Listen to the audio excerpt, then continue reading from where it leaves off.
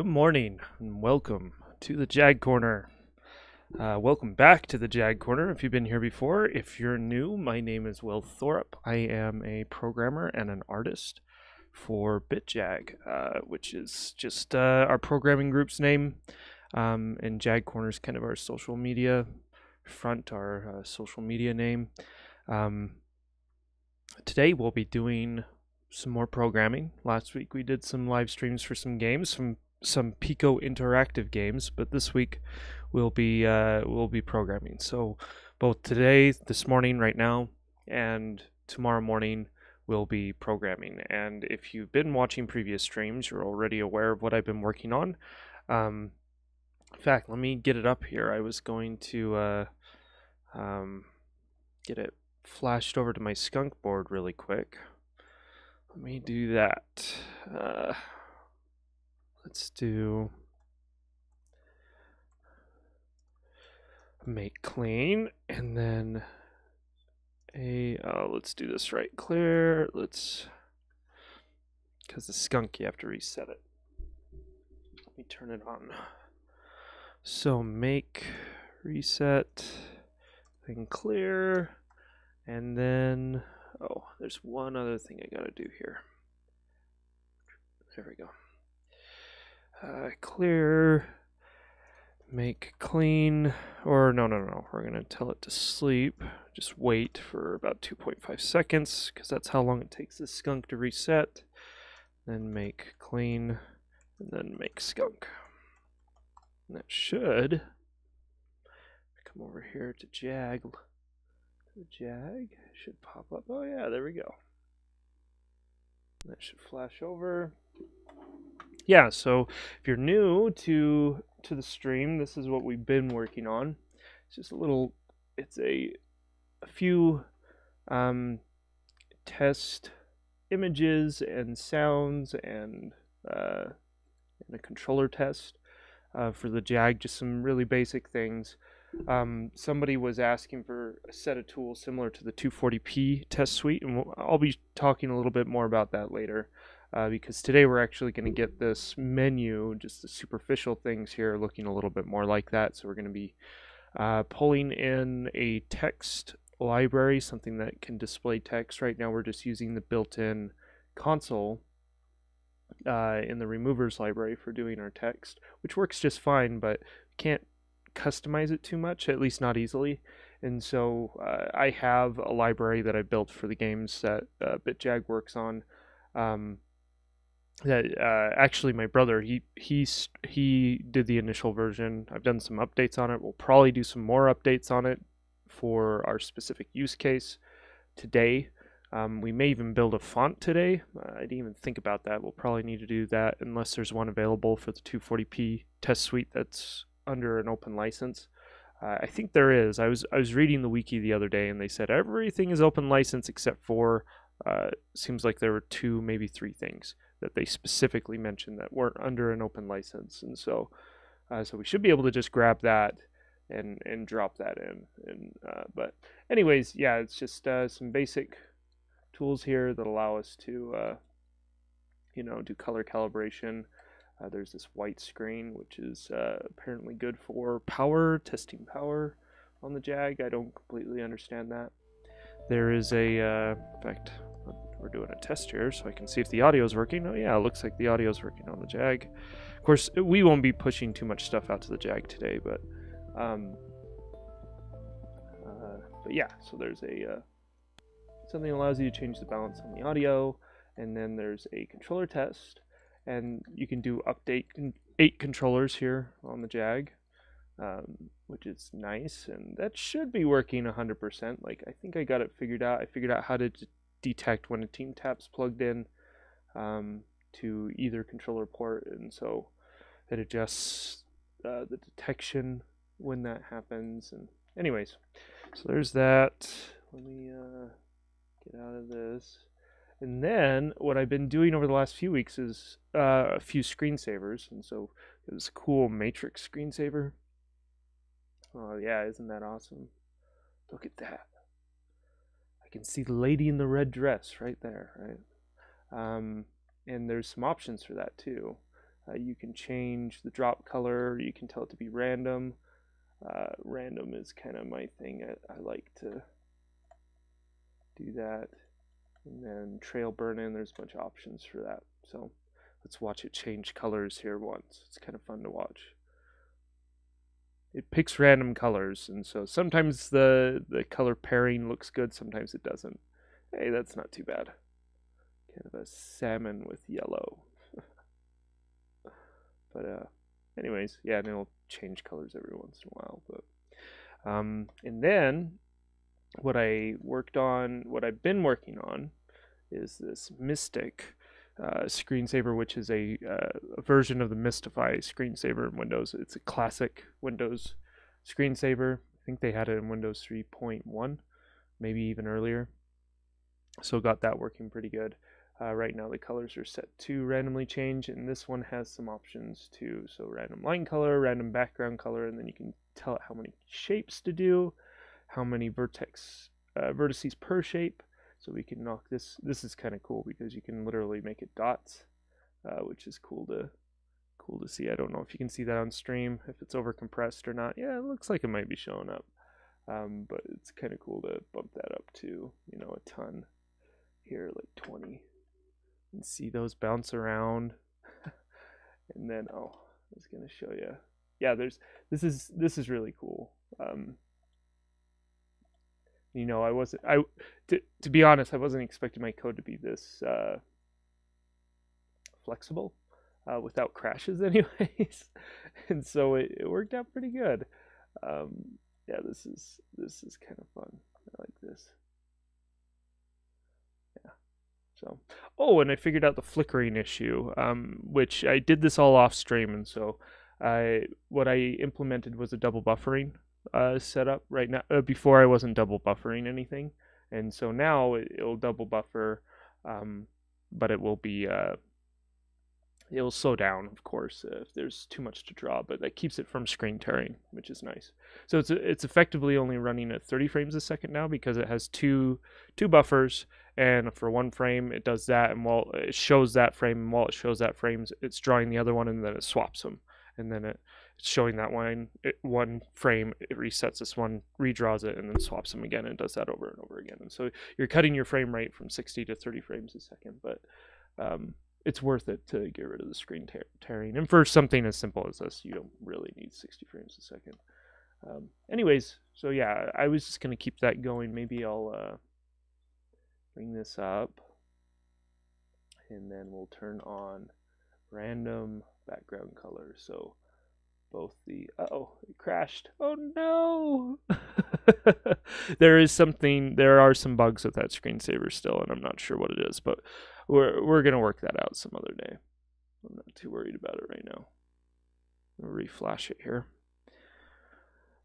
Looks like we're at 1.3 megabytes.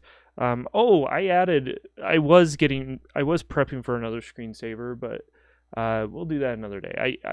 What I would like to do is I did this book back in 2016 for something called Inktober, where I did 31 different inked drawings based around Atari. And so what I did is I converted those all down to a size, relative to the Jaguar, a high resolution size. That way you can do a 2x zoom on it. Anyways, I was just going to do a slideshow screensaver, but we'll do that another day. I'm not too set on that today. Yeah, let's turn that on. There we go. So now that should switch. Yeah, random background colors. Yeah, it's kind of fun to watch. But we're going to be sitting in code and working with Virtual Jaguar mostly today. But before we do that, though, let's go over some news items. Let me bring that up on my end. So, if you are new here, this is JagCorner's official website. If you want to learn a bit about the game I'm currently working on, it's called Crescent Memories, which is actually a compilation cartridge of 3 games. It's a re-release of Flappy McFur, which was released back in 2016 originally. A limited release on that. Oddball, which is kind of it's a Pong clone, but a little more involved. There's different collisions and some things that pop up in the middle. I was trying out a version of Pong for the Game Boy Color not too long ago, and there are a lot of similarities there. I'd never played it before, but they have stuff popping up in the middle and stuff like that. That's kind of what Oddball is. And then Audit Will Be Watching is it's a menu-driven survival game, which may be changing a little bit. It'll still be primarily menu-driven, but I think I'm adding some more interactable moments, some more action-oriented moments to the game. I'm still working that out on paper and in my head, but I also do some blog posts on some of the artwork I do some for other people's Jag releases, some programming stuff. So there's a lot of stuff on that website to enjoy if you want. And I also do some exclusive content through a newsletter, which it's just it's a sign-up list for your email. I don't do it very often. I maybe every couple of months I'll do a short, and it's usually a really short newsletter. But I'm using that as a way to just have a list of people that I can contact directly about the game and special offers and things like that. And so if you're interested in that, please sign up for that. So. Now, in regards to news, I was checking out Twitter here, and there were a few things that I've retweeted over the last week or so. Some of the physical items for Gravitic Mines have come in. So with the deluxe edition of Gravitic Mines, which is an upcoming release for the Jag by Reboot, you can get a patch here. And disclaimer, I'm the artist behind a lot of this content, the physical stuff you can get. I did the artwork for that game too, and the label and the box art and all that stuff. There's the poster, which I believe it's a little bit larger. It's 48 inches. Is that right? No, I can't remember the size of it. It's on the website. Gosh, why can't I remember? I can't remember the size we did for that, but also a keychain. And this is the deluxe version of the game comes with a card, which with a handful of cards actually, because you can have multiple pilots in the game, and this is used for the high score system the online high score system, which you have to input manually. But they use a pin code in order to track that, and so that's what the card's for. So there's a picture of the card. He isn't showing anything else. I can't remember if we have pictures for the other things yet, like the hat. I know Albert has everything he needs now, and so, but I don't know if he's gotten proofs for all that yet. Also, there was a really cool review for the upcoming Astrite by Phobos, which I believe is being sold through Songbird Productions. It's a Metroidvania style game.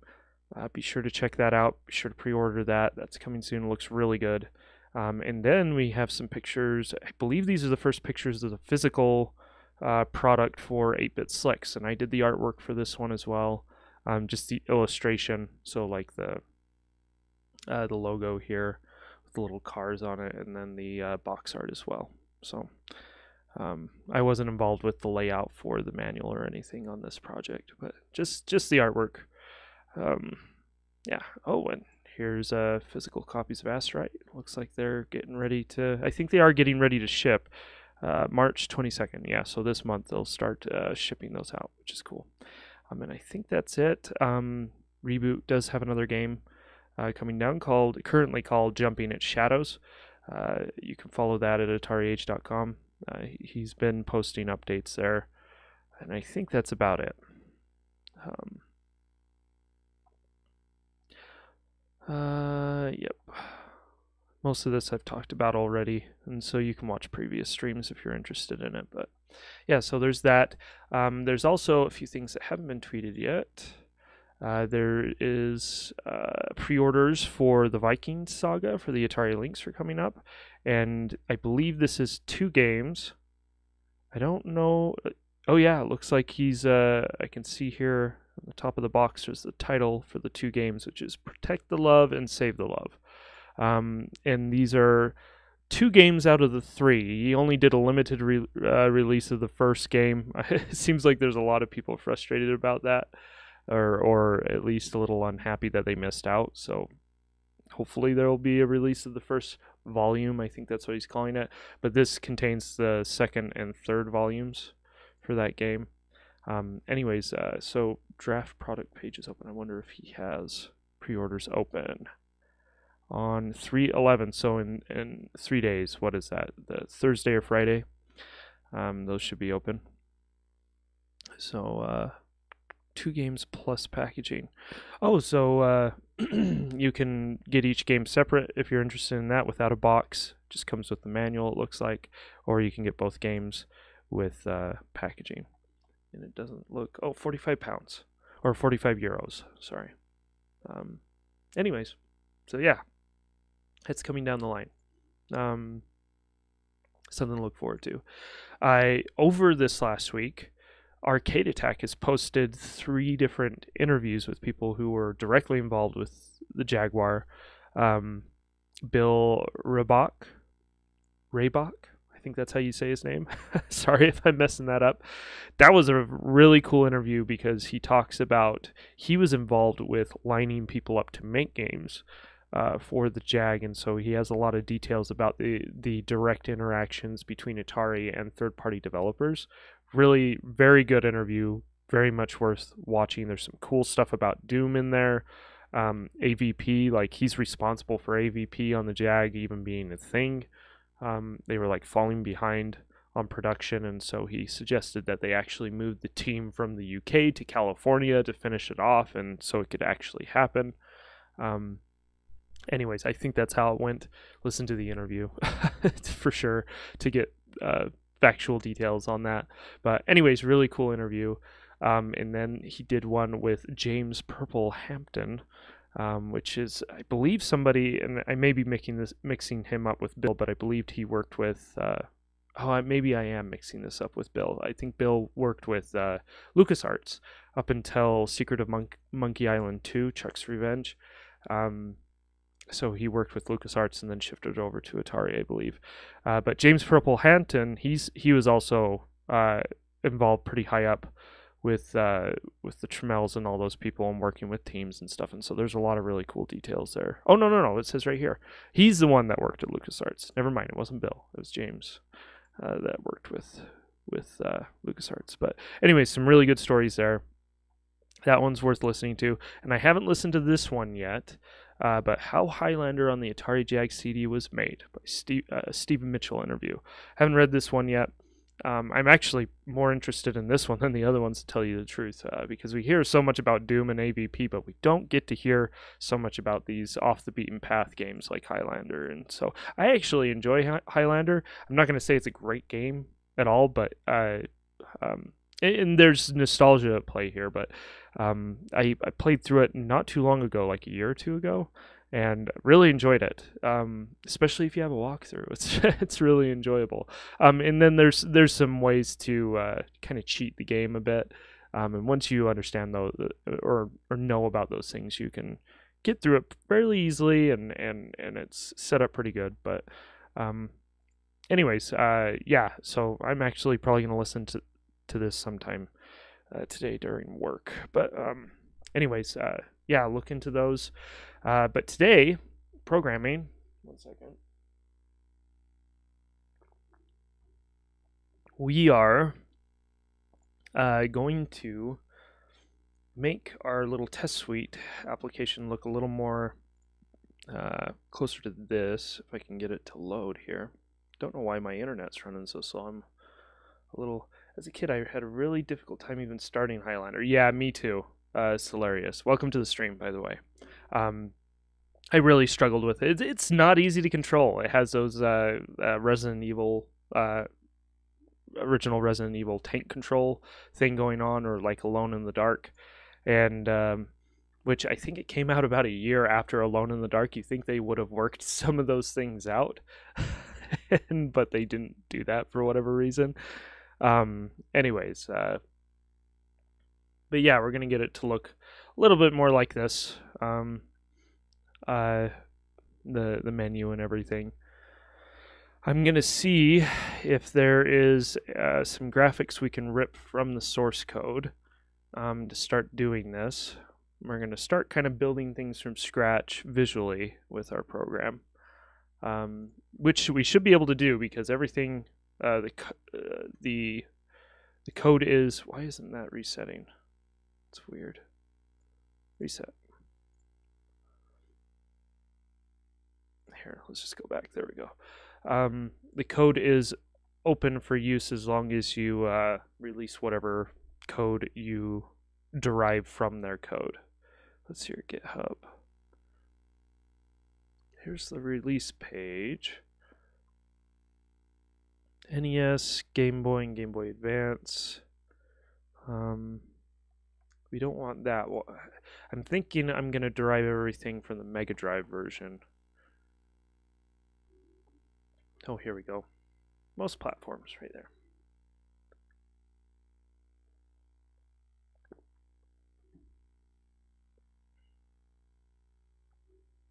Yeah, so yeah, this includes the Mega Drive, the Mega CD, TurboGrafx 16, the PCE Duo. Like, I'm not even familiar with this console. Oh, it's the PC Engine. Okay, yeah, I've never played one, but I know what it is. Super Nintendo. Maybe we'll pull from the Super Nintendo. Let's see here. The version of the suite runs in full 256 by 224.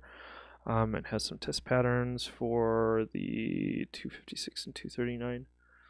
It requires a flash cart such as an EverDrive.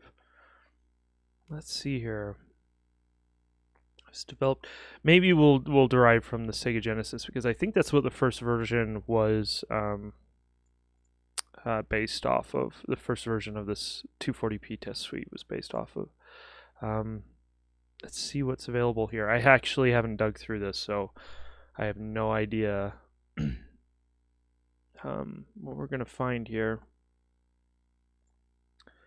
Utilities, nope, nothing there. Source boot, nope, nothing there. Sega CD files, Project CD, these are all assembler. Just ISO added. Yeah. Res. Passive lag test. Just now up to date with SNES version. And the other reason why I want to kind of conform to this menu system is I think what I want to do is actually start going through and recreating all these tests on the Jag. And it looks like that may be a lot harder than I thought, but not impossible. There's a lot of assembler going on here. I don't have a whole lot of experience with assembly programming, but this might be an opportunity to really start digging into that. So I'm just wondering if the graphics are all in assembler as well.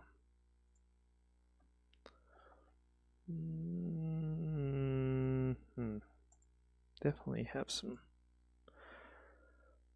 Yeah, these are the tiles, so I guess these are all in assembler. It's not too helpful. Let's see here. Yeah, the color bars. So it looks like he's generating all this procedurally.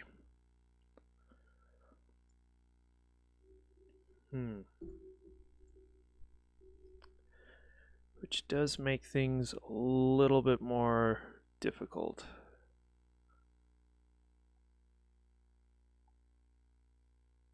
Yeah.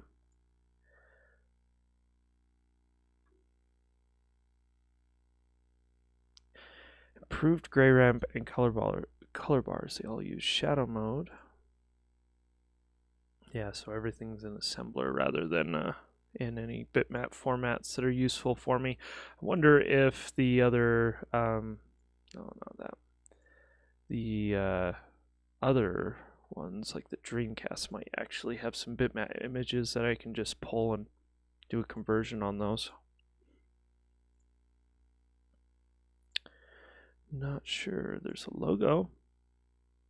Not licensed or endorsed by Sega. PVR.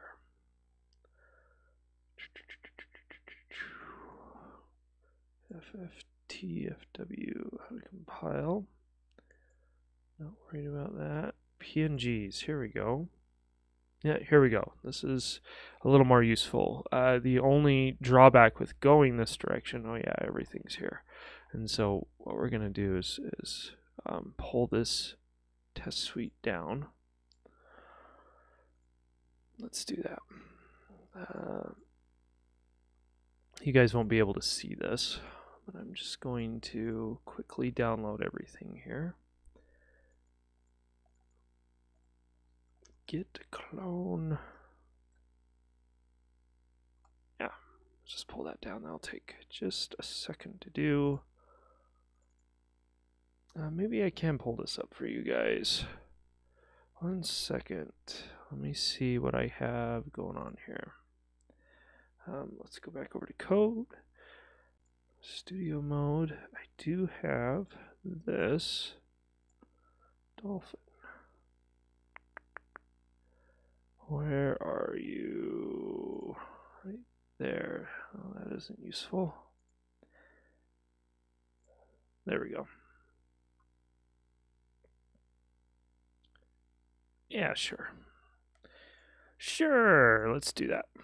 Okay. Okay, so I just downloaded everything, and so Dreamcast, PVR, PNGs. So yeah, it looks like everything's been converted over. The issue will probably be the resolution. Yeah, so this is 512 by 256, which doesn't help us, I don't think, because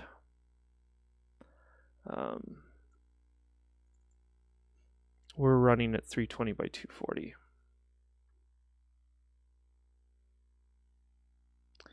Well, that's interesting. Why would they do this? Well, let's see here. Dreamcast runs natively at 640. No, it's running a 240p signal, I assume. I don't know. Don't know enough about it. Got our stripe test, which is just an 8x8. That's fine.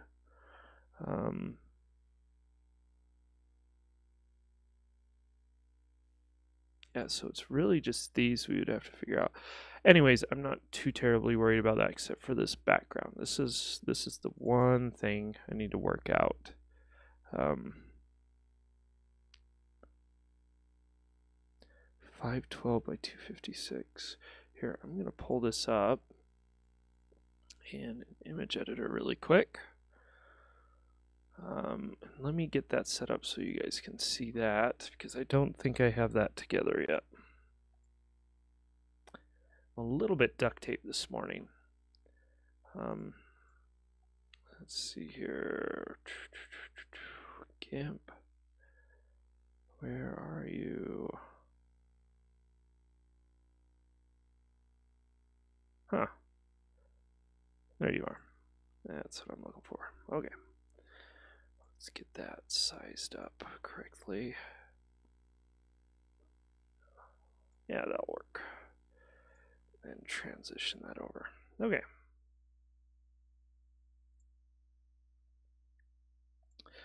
Oh, look at that. That's why it's 512.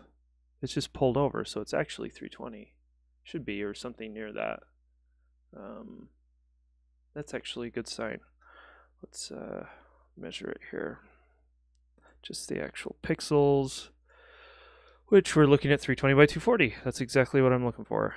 Okay, image, crop image, crop to selection. There we go. Yeah, this works out great. Something we do need to figure out. Well, we got to decide.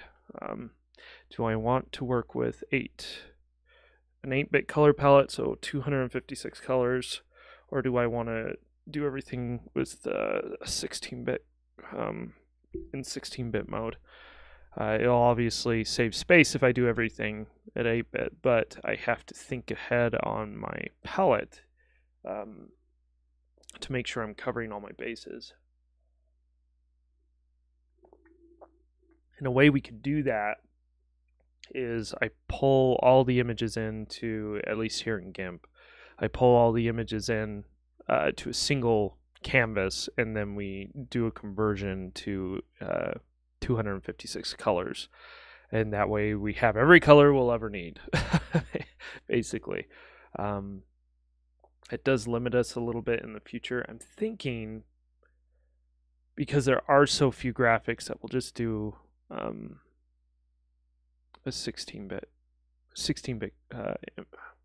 It's a, what is it, per pixel, 16 bits per pixel, I believe, on the Jag. So we could just do that.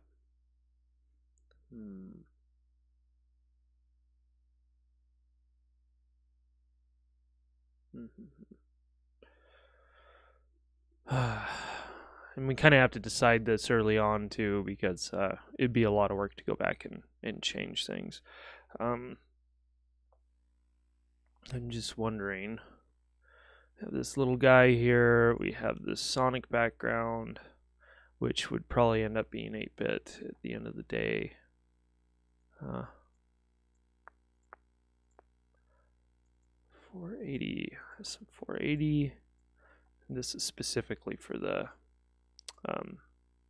Dreamcast. I don't have to worry about those.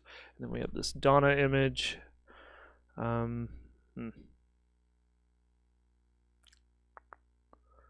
don't know why my window's cut off there. One sec, let me fix that. There we go. There we go.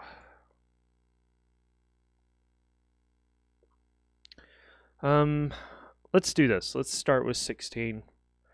In the future, we could go to 8-bit if we absolutely needed to. I kind of want to do at least 16-bit color because of these gradients, these color bars. I'm a little worried. No, we should be able to handle those. Just pulling these up really quick. Yeah, we should be fine. So yeah, let's do that. What I'm gonna do is I'm gonna pull. I should probably just pull everything over here. Yeah, because these are just gonna be. These I can make 1-bit sprites if I wanted to, because they're just black and white. Pretty sure. Yeah. Yeah, we'll just do that. So I'm just going to pull this whole folder over to wherever my project was. I'm actually going to drop this now.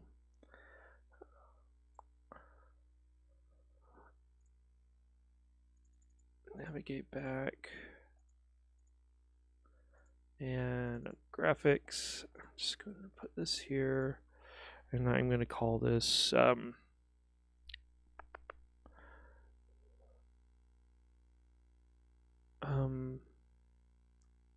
test suite GFX, like that.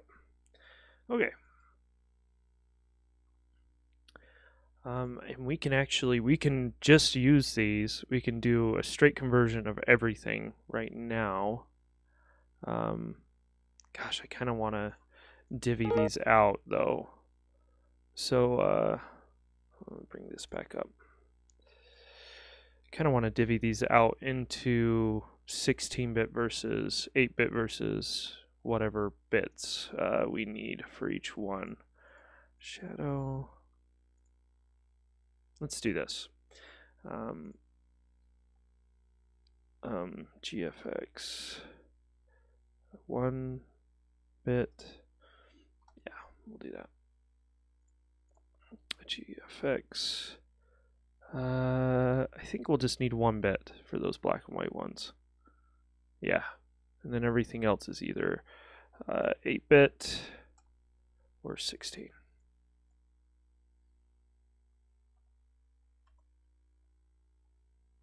Like that. So things like this. Oh, we're gonna have to clean up some of this, it looks like, because they have different resolutions of this circle. That's fine. We'll clean that up here in a bit. Hey, there's our font map too. We're going to have to change that though for my text engine. Which, oh, that's a good point.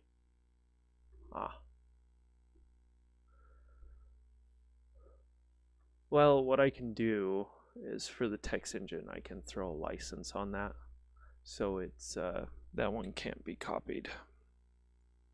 Or I guess we could open source it. Like, it's not that big of a deal. It's not that complicated of a text engine. I don't know. We'll see. We'll see. We'll get these graphics things figured out here first. This will be 16, 16, 16. 16. Yeah, let's do 16 on that as well. And that one, and on Donna, and this SD thing.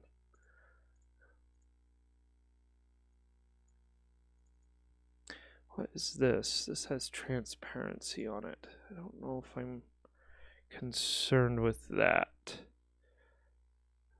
Not sure. Let's drop it into the 16 just to begin with here. This will be 16, 16, numbers.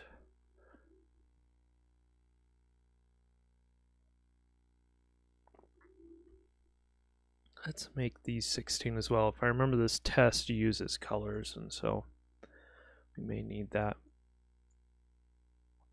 Background, float menu. The font will actually be 8-bit because we'll be doing some different colored fonts highlight. We'll be highlighting menu selection. So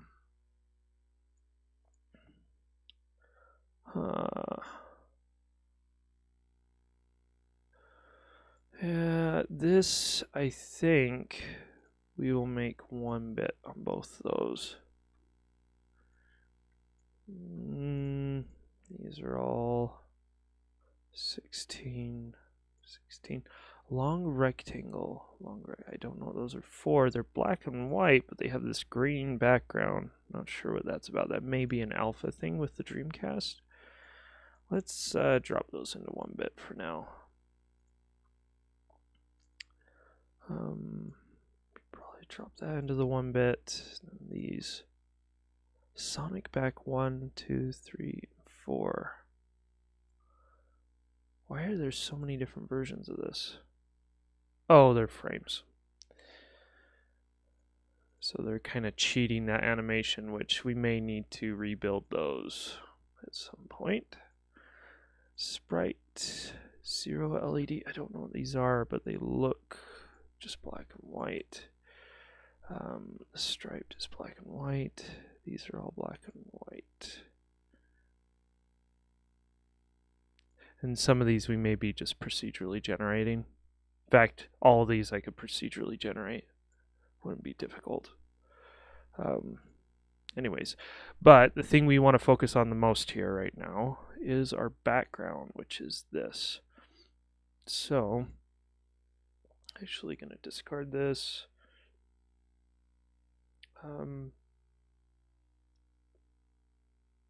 Oh, I don't have it on my switcher.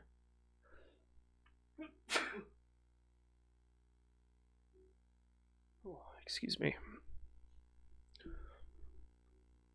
Okay, go back over here to graphics. We're going to edit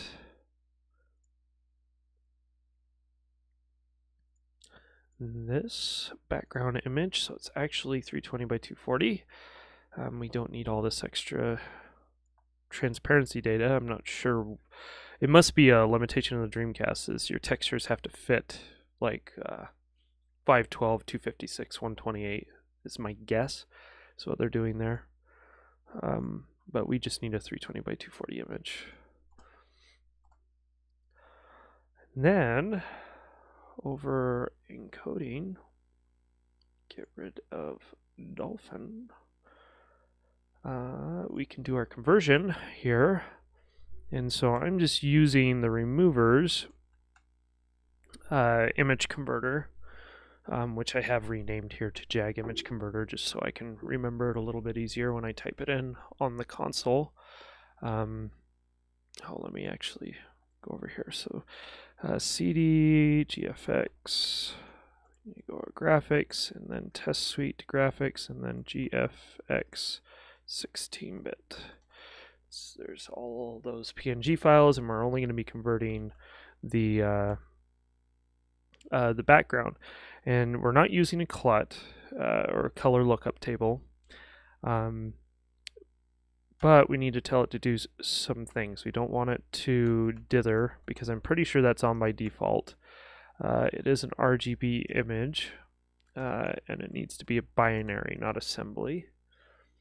That may change once we get closer to finishing this up in the future. I don't know. We'll see. And I think that's it. We don't have to do anything else. We just have to put it in name, back PNG.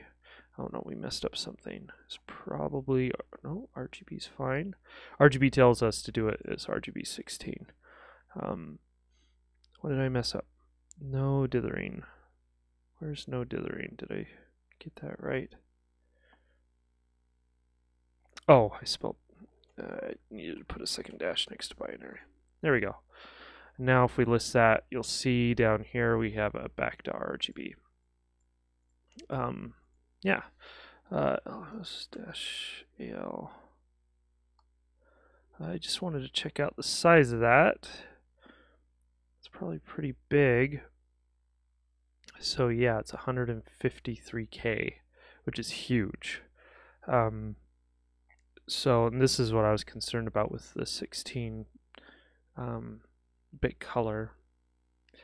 So what we can do, yeah, this is bytes, so yeah, 153K.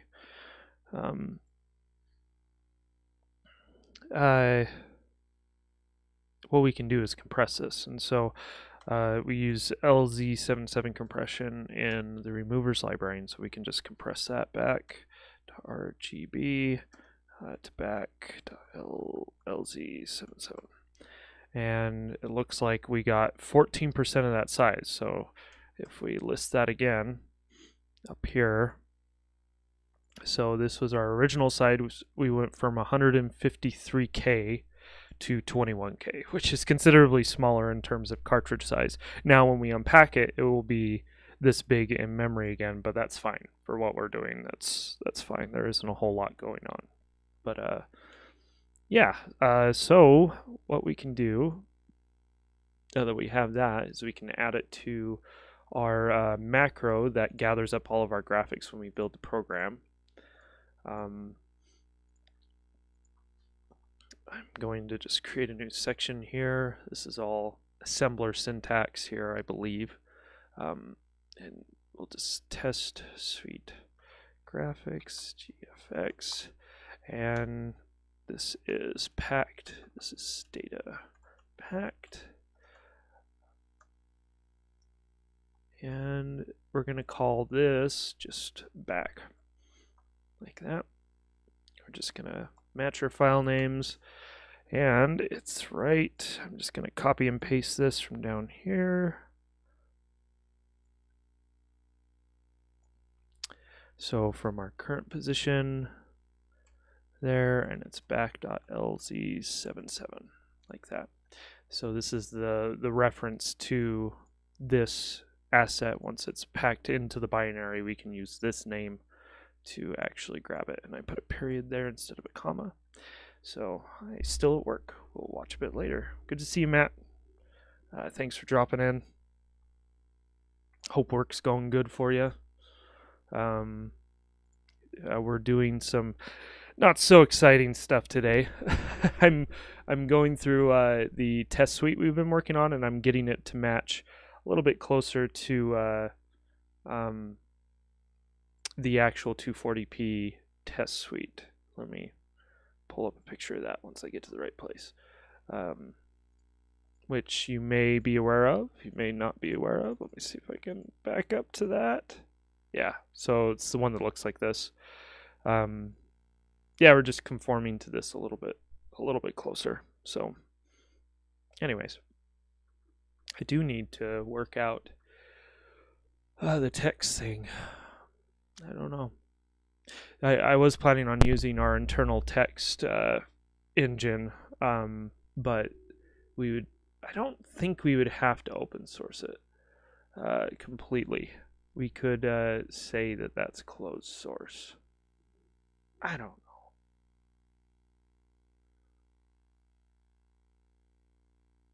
Is it really that big of a deal that we keep that closed source?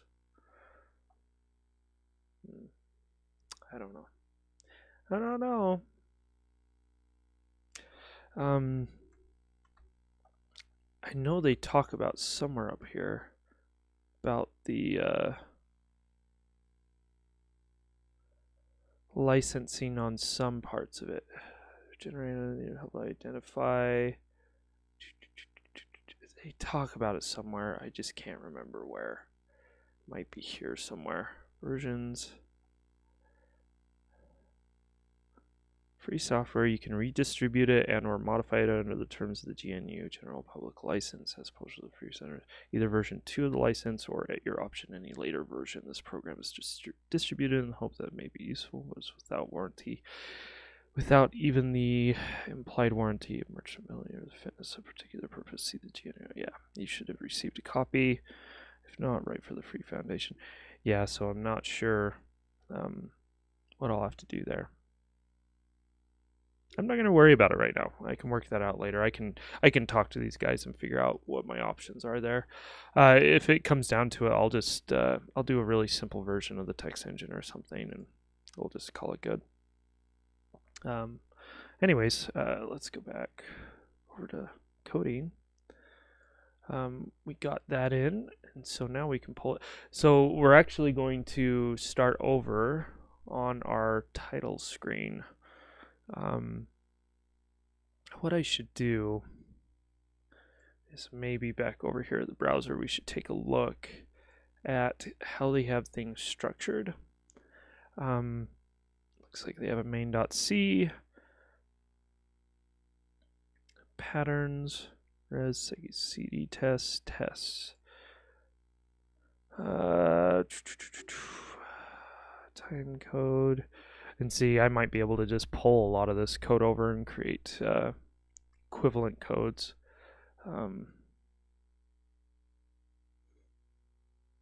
I don't know.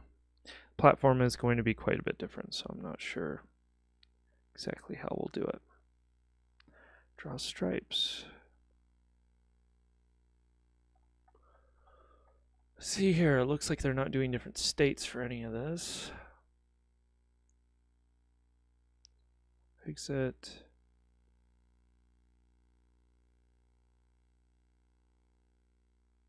Alternate. Yeah, it looks like they're just bunching everything up inside of these C files, so we can follow that for these tests if we wanted to. Patterns, which I believe is, yeah, these are the screen patterns, like the color bars and other screen tests. And it looks like they're just compiling it all in here.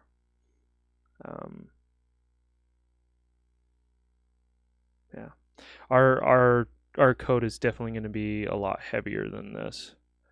I may be able to slim it down enough. User index, set palette, sets the palette to gray.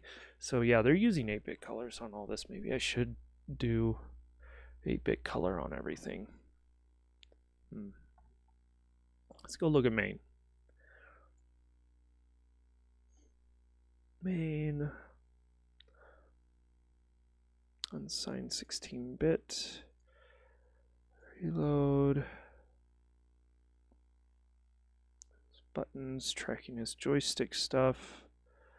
Set screen height. That's fine. Get into our main loop. Change the cursor position, and he's just doing a switch case. And yeah, he's just going to different states. Okay. So, yeah, I can do a very similar thing here. Test pattern menu. Oh, and all his menus are in this main folder too. Okay, that's fine. That's kind of what we're doing already in our code. I'm going to be rebuilding everything from scratch anyways, just to conform. And I'm debating whether I want to conform to this entirely. I don't know. Draw intro. There's some sort of intro thing. Not worried about that. Not worried about test patterns, video tests, audio tests. Not sure what these are. These look like they're titles. Changes the position based on NTSC or PAL. Oh, that's a whole other thing. I'm not going to worry about that right now. We're going to do everything NTSC for now. We'll have to figure out the PAL stuff at some other point. And I'm going to need help with that. I'm going to have to contact somebody about that. Test pattern menu. Yep, and he's just got his text library here where he's just drawing text. Maybe what we'll do is I will yeah, I think that's what we'll do. That will probably be the simplest way to approach that. I mean, he's just doing a switch case statement for all these functions.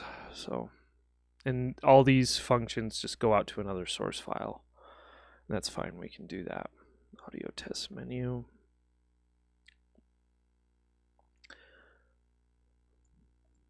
Yeah, we'll do that. Okay, let's do something a little more interesting now. Now that I have a basic idea of how they're structuring things, we're going to create a I almost want to reorganize our project here just a little bit, just to make the file, the naming convention the same. So I'm going to go rename some files here. Again, this is going to be just a little bit boring for you guys, because I'm going to have to reload this at some point. I'm going to do a make clean first. And we're going to rename this to main.c. You know what I'm going to do here? Before we make these big changes is I'm going to back this up. Press. Here's. I'm just going to compress our project here into, I'm going to archive it so I can jump back to this if I need to. Okay, I'm actually going to do this all in the console, so CD, so you guys can kind of see what's going on.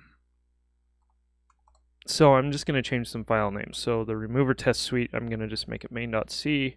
And so that's pretty easy. We just do this, c to main.c, and then move rmv lib. This is how you rename stuff in Linux, by the way, is you just move the file. And we're just moving it to the same place, but we're just changing the name while we do the move. So now we have main.c and main.h. We do need to reload things, and so I'm actually going to close these, and I'm going to run our open script again, like that, and I'll just open everything up. Collapse recursively. There we go. There it is. Gotta go change some things here. Main.h, and then this is main, and main. I do want to keep my, I'm going to get rid of the screensavers.h. I'm not going to worry about that right now. And we're actually going to start from scratch on all this. So I'm just going to delete. I am going to keep this for the audio assets, controllers, total, and I'm going to keep the stuff for the controller. D-pad buttons, yeah, for all the controller stuff, I'm going to keep that. The highlights. Control check, we're going to be keeping that, in team tab check. We're going to be keeping all those functions. We may move these to another source file eventually, but I do want to keep those. Screen calibrate, color bars, we're going to get rid of these two, like that. Cool. Yeah, we should be fine on all that now. But we do want to bring in extern, this is an unsigned 8-bit integer that we're bringing in, and it's called back. That was just our, crap, do I need to make that a pointer? I can't remember. No, I don't. Okay, back, and then we'll need a place to put that data once we unpack it, which we'll call just back data. And then we'll need a sprite structure to actually display that back sprite, like that. Okay, that's good. Let's go to main.c. We're going to be keeping, I'm going to be getting rid of that.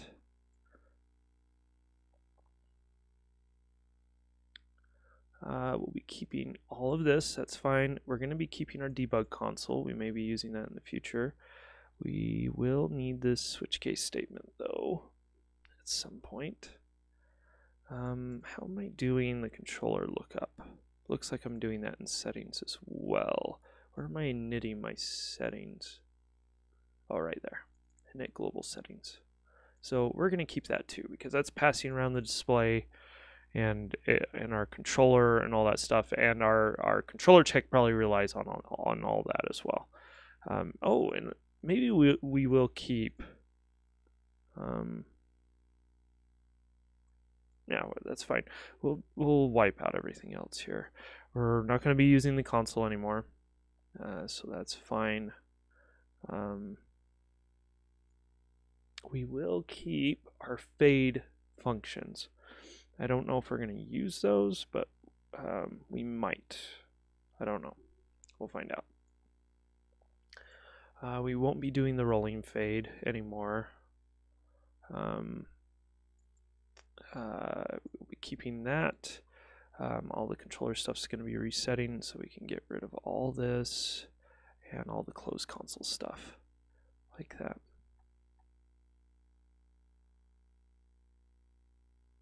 X old, Y old setting D. Okay, this is for. Oh, this is for. Let's see here. Yeah, the screen calibrator.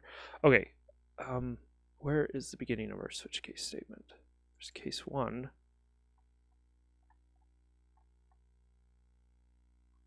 I just kind of want to start. Oh, this is where we're starting. I just want to get rid of. Yeah, most of this.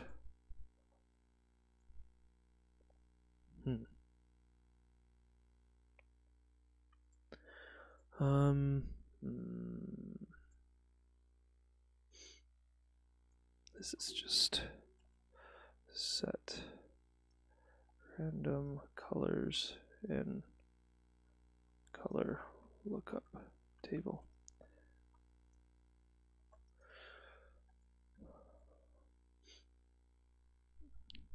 Yeah, we can wipe this out to here, like that. And then all these other cases, I'm just going to wipe out completely because they're all going to be changing. Get rid of that. Get rid of that. We'll keep the cases because we'll be using them, but all the code inside of them will be just getting rid of. I kind of feel bad deleting all this because there's some clever things I figured out that we probably won't be using. So that's fine. That's fine. Oh, this is.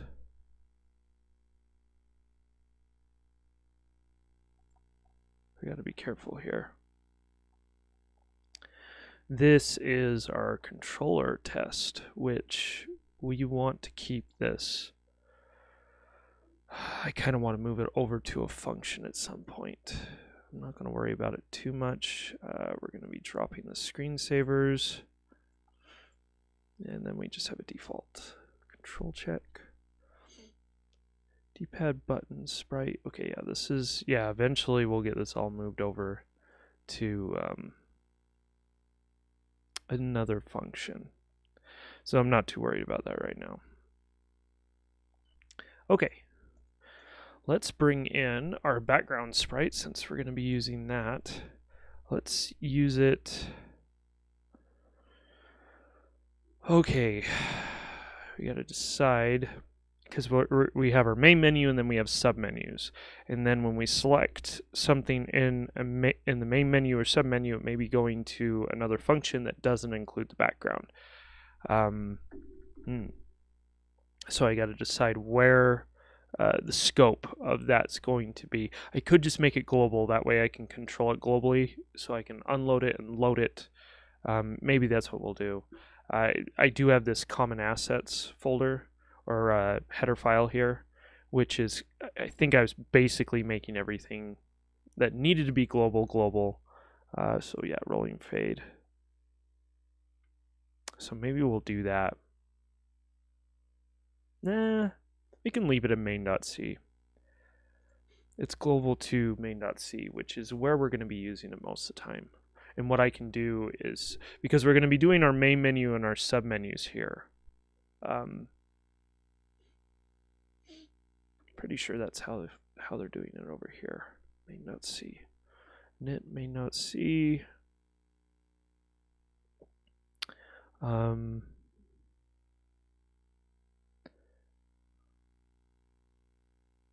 Cursor select, fade, turn 0. Let's see your test pattern menu, and yeah, he's just jumping into another switch case statement. Oh, he is doing some sort of fade. See, I need to actually load this test suite and see what it looks like, or find a YouTube video. Maybe we'll just go find a YouTube video and see how things work. Draws the text, has this cursor movement. That's fine. And then he has a switch case, draw, and it looks like he's just drawing over.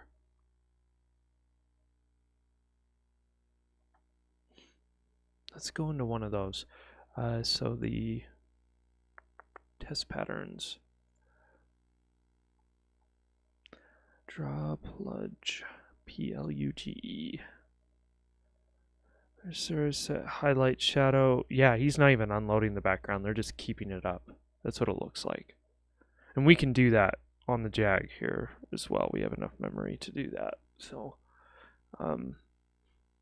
yeah, maybe we'll just load it once and just keep it loaded. I mean, it'll be global, so if we do need to actually get rid of it at some point, we can do that. Yeah, I think that's what we'll do. So go back over to here. We'll load it globally. Or we can do a check. So when we go into our main menu here, which is not a switch case statement.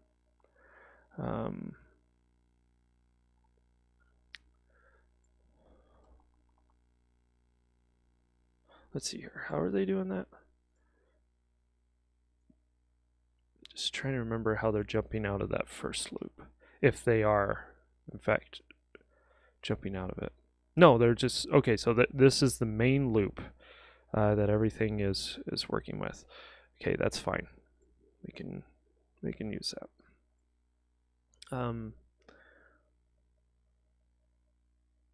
And the main loop, yeah, so this is what's going on. Is we generate, yeah, everything is through this state machine here. Everything is a child to this state machine. That's fine. So case one, in fact, let's just look at his code here. The first case will be, case one will be test pattern menu, which is good. That's what we want to do. This will be a test pattern, why am I putting underscores? Pattern menu, like that. And this will, all this here will be, most of it anyways, up here, except for, no, this is fine, because this is where we're setting up, set up background image. We'll be setting up our background image there. This is the test pattern menu, and I'm just going to do test test pattern menu, like that. That's fine. We're going to uncomment that because we're going to comment that out because we actually don't have that yet. Yeah, and then everything is subservient to this state machine. That's fine. That works great. What we do need, and I may have just deleted all of it.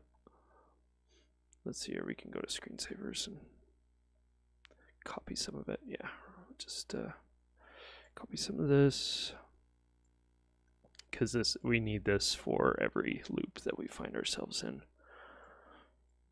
Should probably put that all in a function or something. Yeah, we have our background color. It just fades to that. Yeah, now we just need to set up our background image. Let's do that.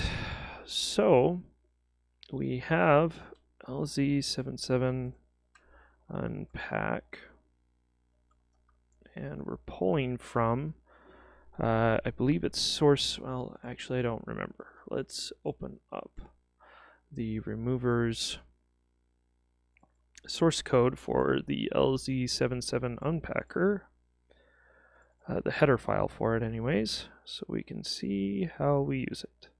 Include header file. So it's what we're putting into the function and what's coming out, and what we're shooting the data out to. So yeah, it's source and then destination.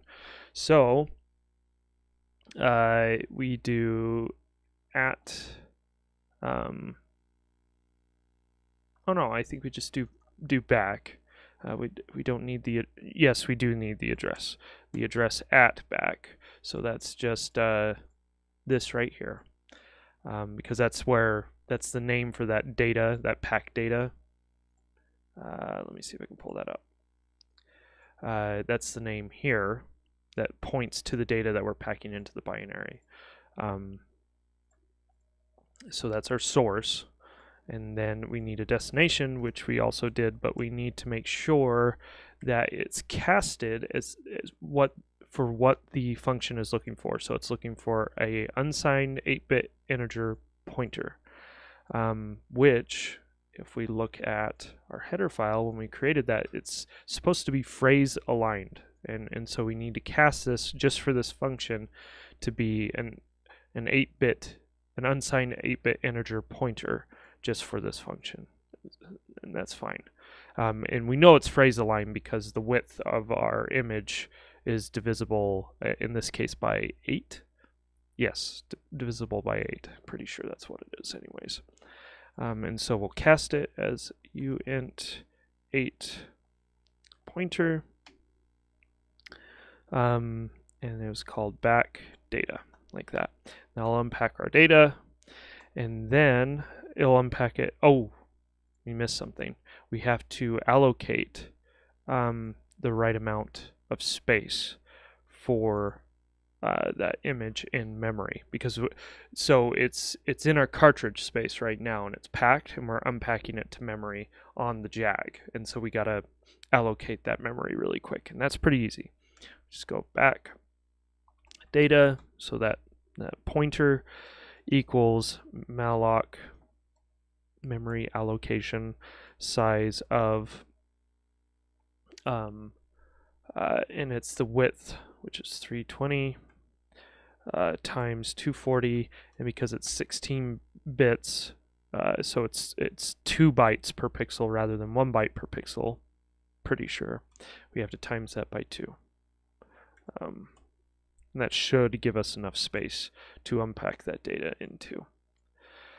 Okay, once it's unpacked, we can create our sprite. So back sprite, that was the name of the sprite structure, which I think I may not, no, yeah, so it's of the type sprite, which is just a structure type that has been defined in the removers library, is a new sprite, and we give it the width, 320 by 240, the position on screen, in this case it will just be 0, 0, and then the depth, which is 16, and then the data it should be using, which is this back data. And because it's a pointer, we don't need to use an ampersand for the address, so we should be fine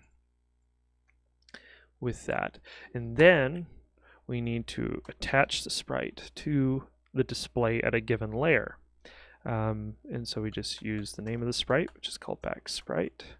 And the name of this function is helpful because it's the order of the parameters that you put in. So the sprite, then the display, and then the layer on that display. And so our display is in, we have it put in, you can actually see here, settings, our custom type for our settings, our global settings. A member of that is the display, and so we can just pass that. So settings, display, and then our layer, we're just going to put it at the very back for now. That may change. Let's see if that worked.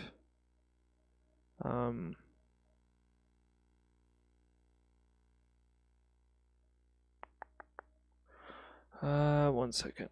I want to see if buttons press. So he's wrapped this into. Okay, so we just need to wrap our this into an if statement. That's how he's doing it. Our switch case. Oops. This actually needs to be pulled up here into our main while loop, like that. And then this is if S, our joystick is pressed, and it's joypad A.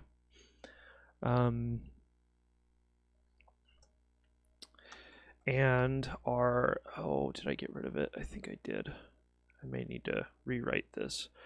Let's go to common assets. I think we have a counter, yeah, controller delay counter. And s.controller delay counter is equal to 0. Then we can go and check this switch case statement, which I need to tab. I need to move this into a function because this is going to be a bit of a pain. Anyways, we wrap this there. Oh, wait, no. Wrap it here. That's correct. Page. It's not going to let me do that. See if I can do this here. That's screwing it up. Select all this. I do need to move this. Screwed it up again. Okay, let's do it this way.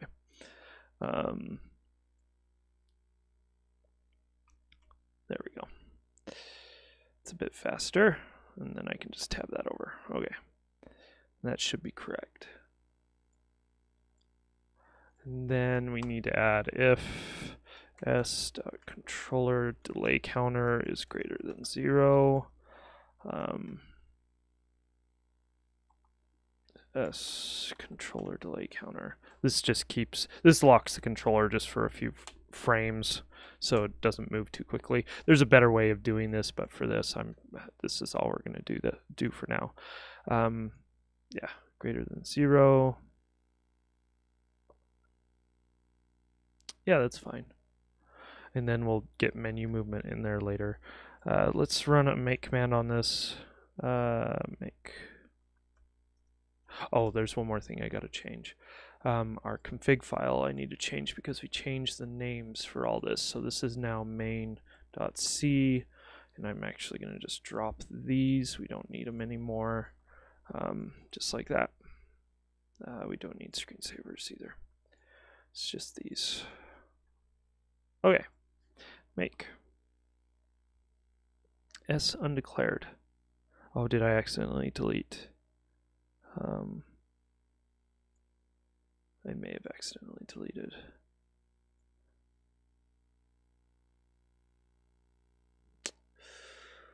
It doesn't look like I deleted it.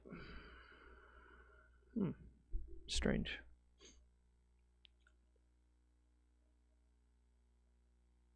common assets, which is right there, and that should just be right here. Global settings, that's fine. Oh, that's why. It's actually settings, not S. Here, let's just switch it to S. Call it good. S. Let's go through all this. This will just make the code a little bit shorter to read. Maybe I should have just kept it settings. We'll just keep it settings. I'm backtracking. I thought there were fewer instances of that. We just need to make this settings like that.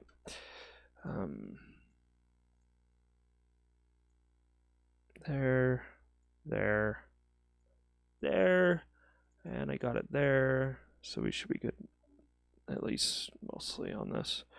Undeclared 52, go 52, right there.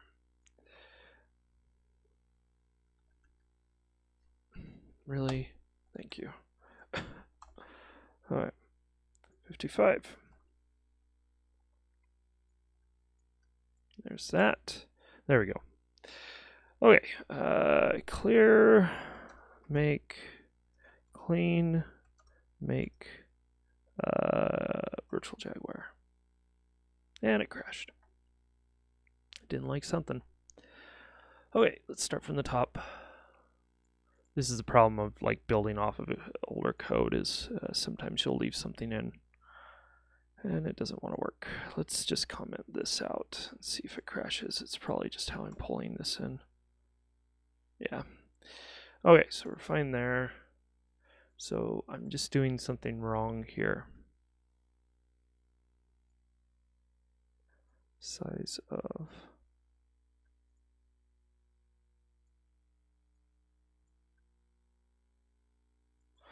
Let me check something here really quick. Screensavers.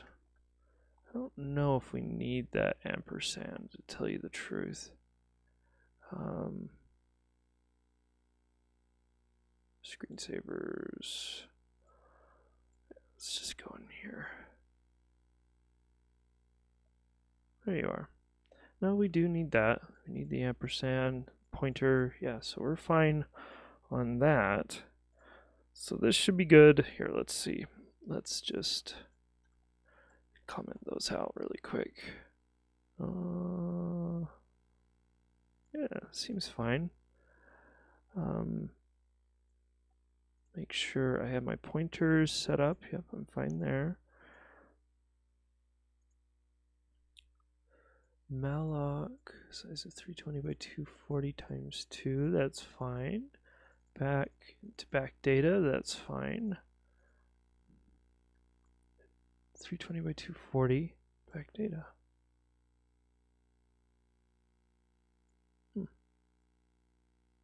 Oh, no, I'm pretty sure I spelt that all right. Should be good.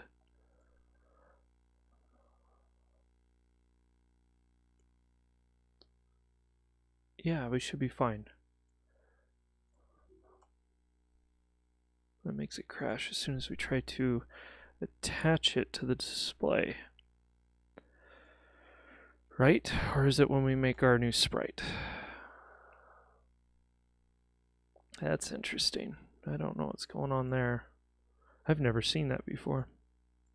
Here, let's try something.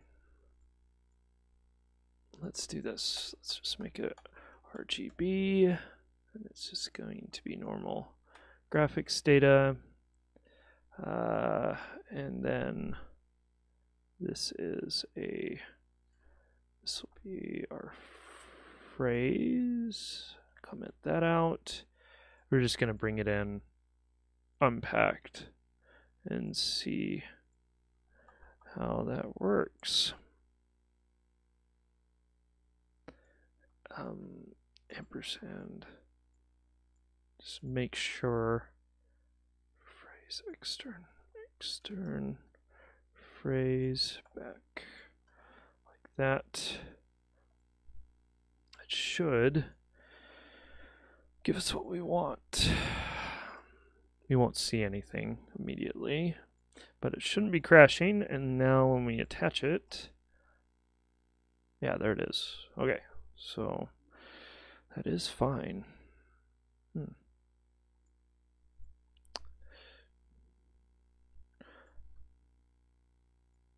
I'm probably just not mallocking enough data or something. There's something I don't understand about this. Somewhere where we could look is the sprite source. How there's source code in the removers library we could look at that'll give us a clue to how much memory we need to allocate for a 16-bit sprite. So if we go to sprite, you guys can't see this right now, I'm just navigating the source code here really quick. If we bring this up, it could be, yeah, right here. So depth, 16 bits per pixel is 2 times the width, which is, yeah, so it should just be 2 times. That should be working. Should be working. Because it's, oh, duh. Size of uint 8 underscore t, and it's 320 times 240 times 2. There we go. That might help. Oh, we gotta go change all this stuff back. We got that. Got that. Where's my data? There it is. Got that. Got LZ77. That's all good. Okay. Error 44.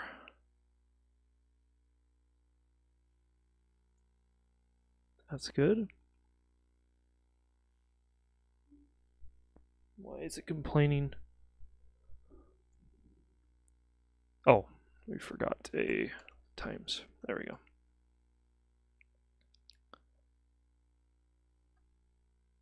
Let's do this. Let's just wrap it in one more set of parentheses. So does that in order. There we go. I think that was the problem. So I just wasn't allocating correctly. There we go. Okay. So we have our background. Let's make it so it isn't transparent. So back sprite trans equals 0. I think it's just trans. It could be transparent. No, there we go. And that just makes it so the blacks are solid. Cool. Yeah, so we have that. We can actually start building our menu. Let's do this. We gotta edit the sprite sheet first. Okay. So let's go edit the sprite sheet. I'm gonna pull up our graphics stuff again. And I'm gonna open up our sprite sheet. Open with GIMP. There it is. And what we're gonna do, let's see here. I imagine these are 8. No, they're not quite 8 by 8. Configure grid, image, view, view, show grid. Right there, image, configure grid. I think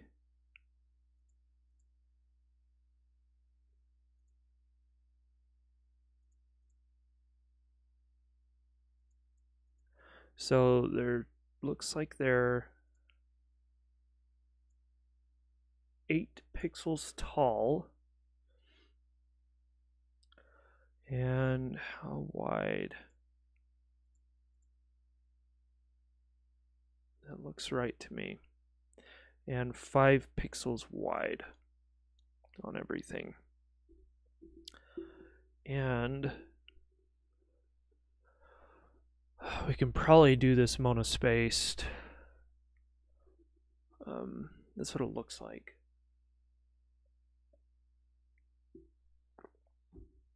Let's see here.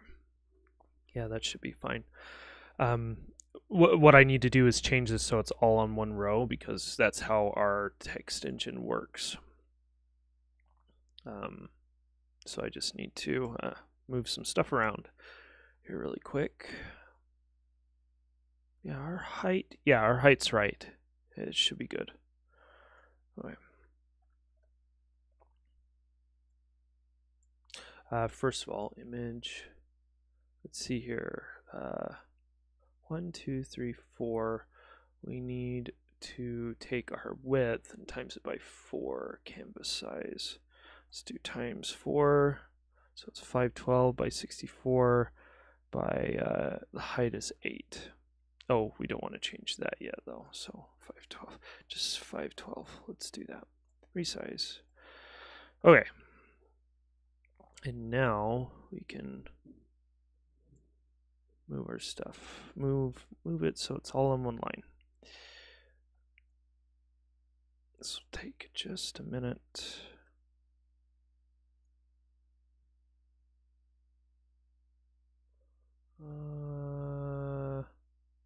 What was it? It is against the right side, it looks like. Just want to make sure I'm lining this up just like it is in those little boxes. That.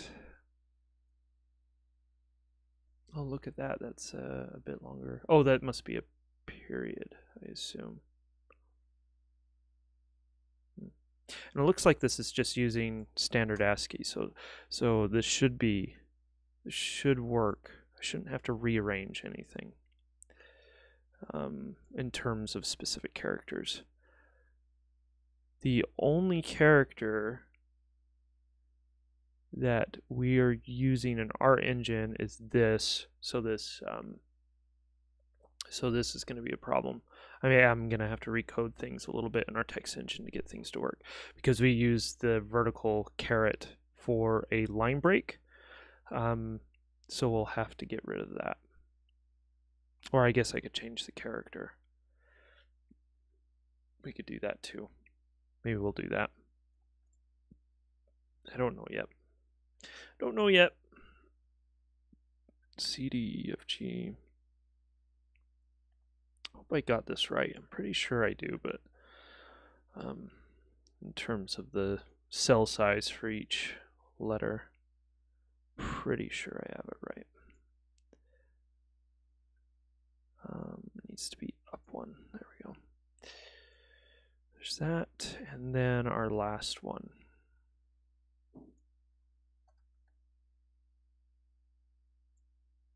Reworking our text engine here is going to be a little bit tricky, but not impossible.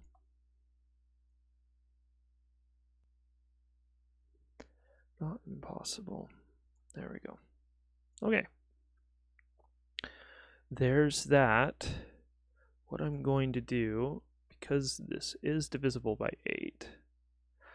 Well, let's see here. This is going to be an 8-bit image.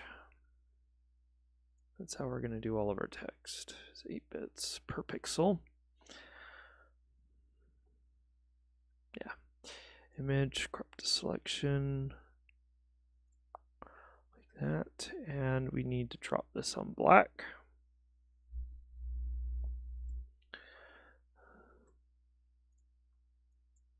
Because that's how we do transparency on the Jag. Like that. There we go. There's our font sheet, which is 8 by 5 pixels per character. I gotta remember that. Okay, let's export this.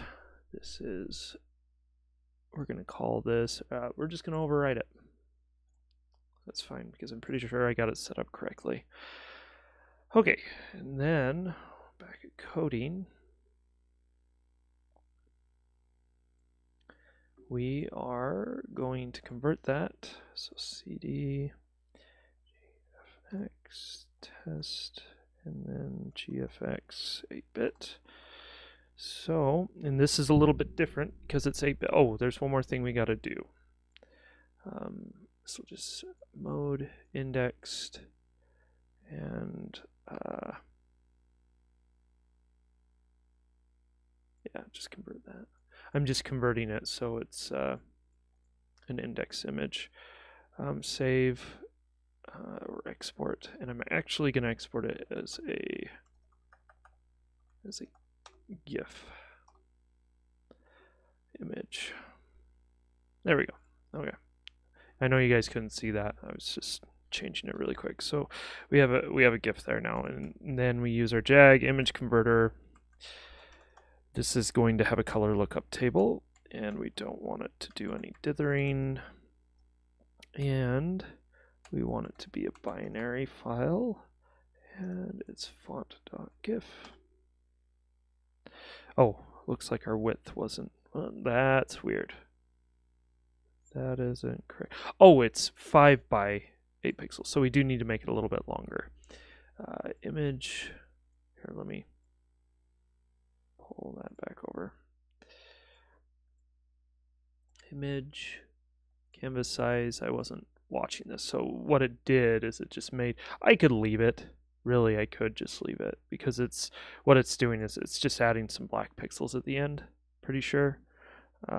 Let's take a look here. What did it say? 475 to 480. Let's just bump it over to 480 so I don't get that error message, so I don't have to worry about it. So 480 resize, and then layer to image size, Shift B, and just fill that. Export it again. There we go. And now when I run this command, I need to add another flag for overwrite. It should just loading file, done. Now if we list it, we have we should have a .map file for our, this is 8 bits per pixel image, that's why it isn't a .rgb, because it's just a map of those pixels of the, it's like a paint by colors thing. It just has numbers for each pixel, and then it looks at a color lookup table for which color to use for which number. So that's why it's .map instead of .rgb, because it's not actually storing any color data. It's just storing an ID for a lookup table for the color. And let's go ahead and LZ77. Let's pack this. LZ77. There we go. I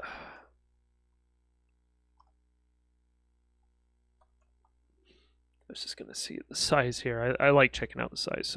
So we went from 38K to 11K on that image. So okay, let's pull that in. We're going to actually put it above this, and we're just gonna call it font.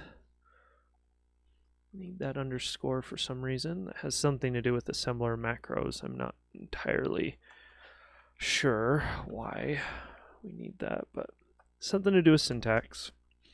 All I know is it needs to be there. One day I'll read about it. We'll see. I don't know. One day I'll read about it. Okay, font. That's good. I'm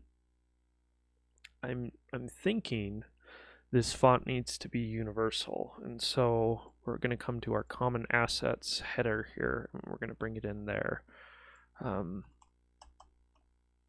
This is font, and it is extern uint 8_t called font, and we need a place to put the data once we unpacked it, so it's going to be called font data.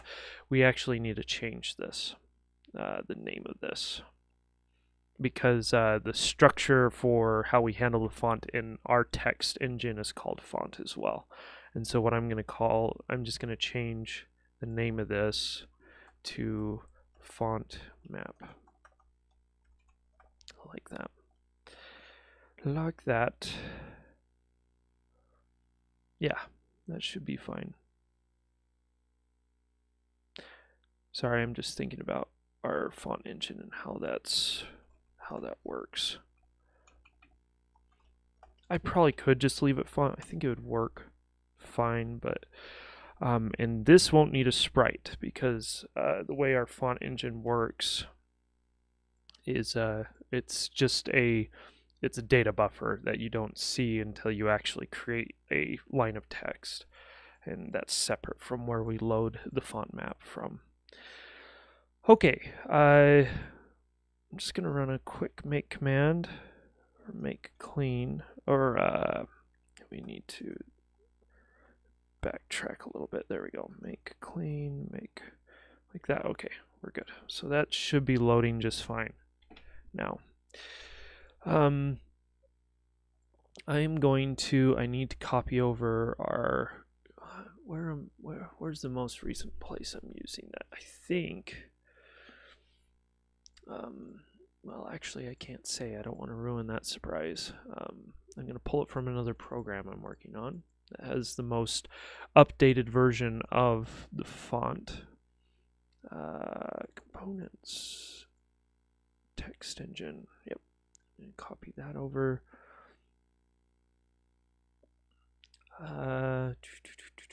Yeah, over to here. I'm just gonna put it right there. I'm gonna copy it out. That's what I'm gonna do out of that folder. Put it here. Delete that, and then we're gonna just call this text engine. Text engine, like that. Sure. Clean that up, don't need that. Yeah, let's see here. I think we're good. Text engine. I gotta reload project.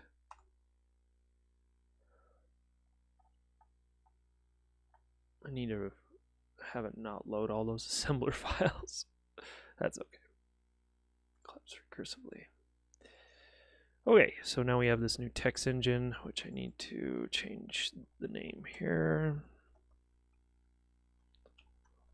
Like that. And this is text engine. There we go. Okay, that should be fine there. Okay. What I need to check for is our widths, because our widths are 5 pixels across. I'm not sure how the engine's handling. I think right now it's expecting an 8x8 per character. And I don't know how flexible we have things set up here. Oh yeah, look at that. We have an array that is the width of each character. So yeah, we designed this so you can do a so you can use a font map that doesn't have the same width for each character. In this case we are, so it makes this array easy to set up. But our offsets, and the offsets are going to be easy to set up as well, because it's just going to be every 5 pixels.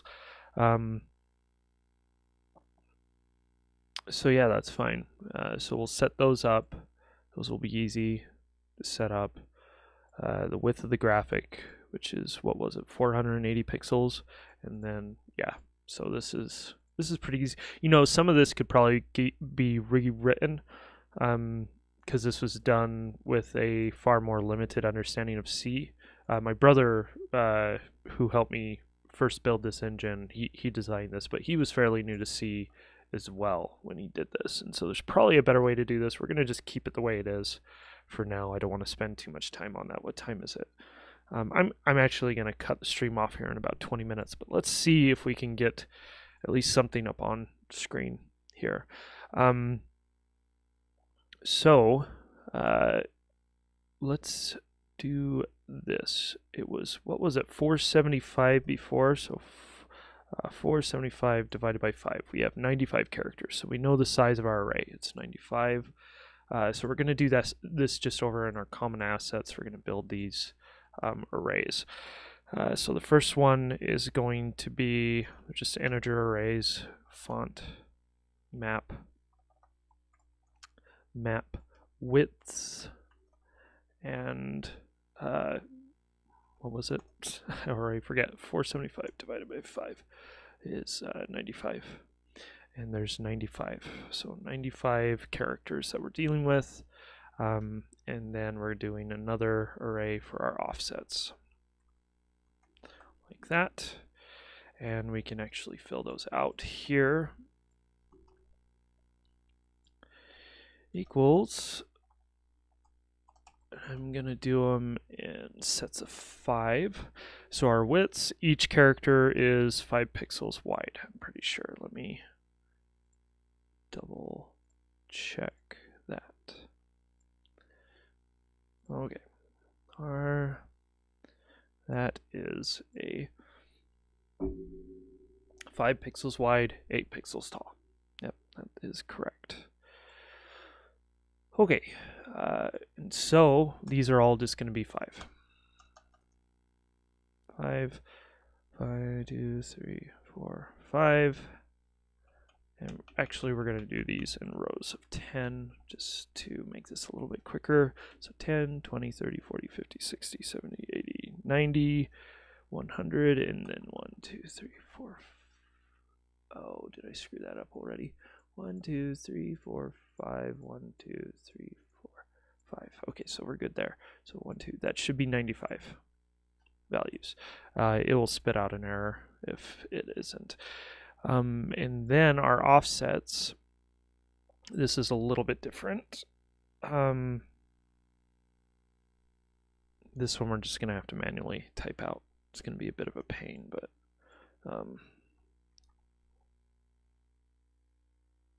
we can do it. This is going to take a little more time.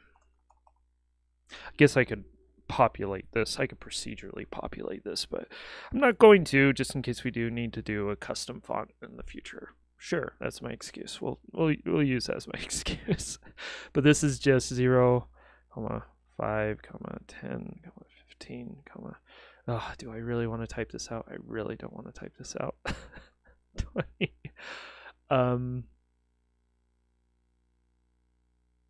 You know what? We're going to leave this alone. We are going to procedurally generate this because I don't want to type that all out. We can actually do it right. No. Here, let's procedurally generate both of these. Because it is just simple. What we can do is when we load our program, we can just fill out those arrays really quick with a couple for loops. So let's just, we're going to be knitting our font like up here somewhere. Knit font.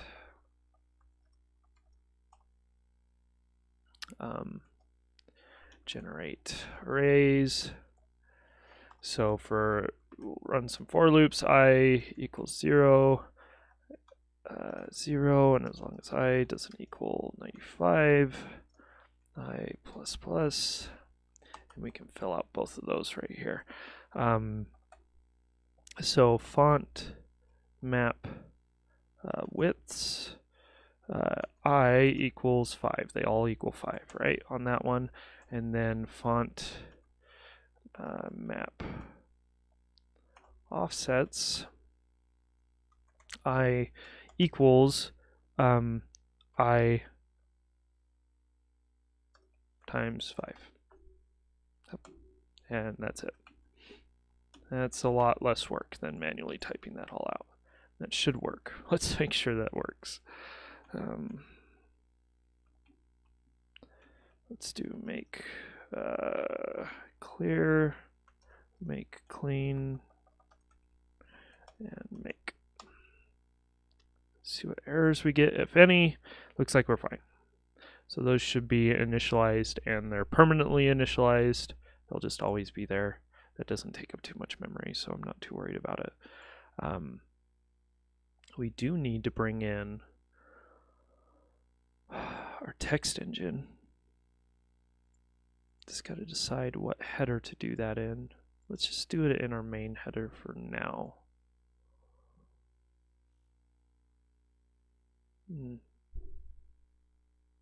Maybe we'll do it in our common assets. Yeah, let's just do it there. So include our root directory text engine.h. There we go. And now, I always have to relearn how to use this text engine. We just create a font, looks like. We can do that. Let's do that really quick of type font. So of type font, we can create our font like that. And we'll init that in main.h. In fact, that's all we need to do here. I'm pretty sure that's all we need to do here. Oh, yeah. And then, so I'm just going to copy this. That way I don't have to type it out. Init font. So right here, we can initialize the font. Our width is 480. And we just swap these out for this here. What's this 12? I forgot what that is. Font is our height. So our height is 8 pixels. Like that. And then this is font map data. And we still need to actually extract that data. So our font map, and this is not an ampersand. Where did I do that? I think I did that in main, and we need to move that. Oh no, I did it here. Phrase, yeah. So this is all set up. So we just need to unpack it to font map. We need to allocate font map data and then allocate or unzip the data to that, or unpack the data to that, not unzip. We're not using zip. So font map data equals malloc size of, and you technically don't need to type this out, but I'm going to anyways. And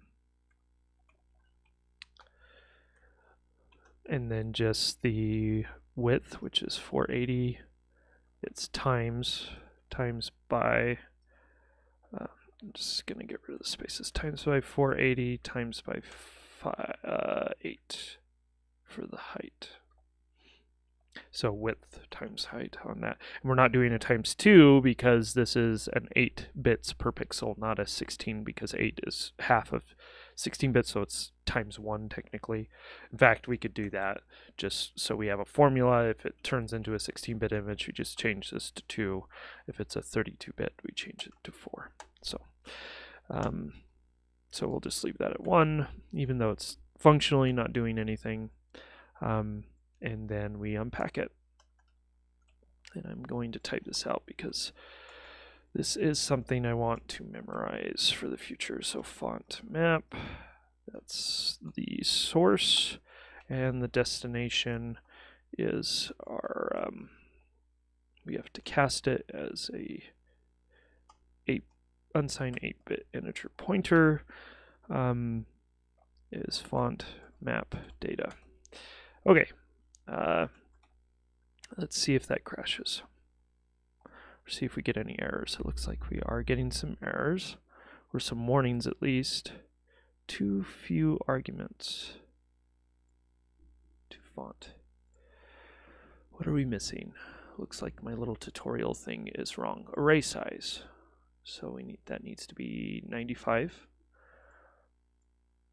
So this is 95.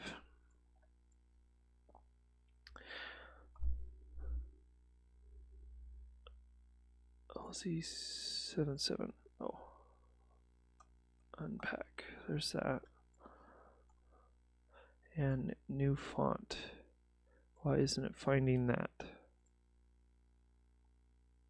Font. Oh. Because no, we got that right. This should actually just be that. Incompatible types when assigning font. That isn't true. That's right. Oh, there we go. That needs to be a pointer to that structure type. But it doesn't know what new font is.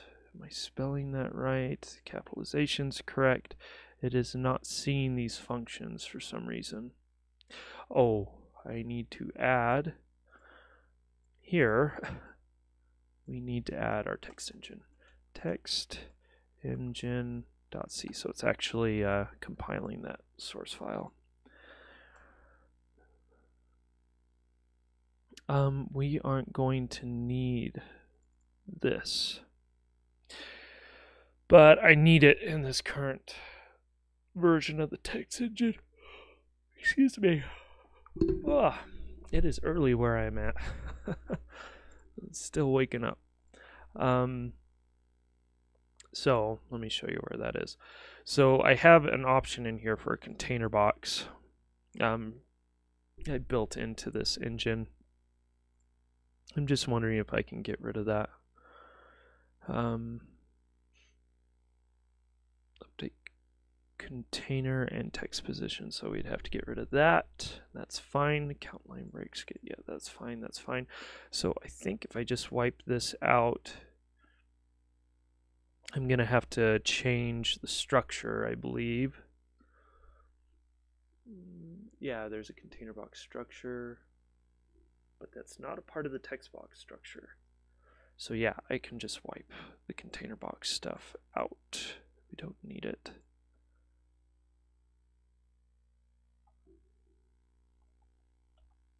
Yeah, I think we just got rid of it there.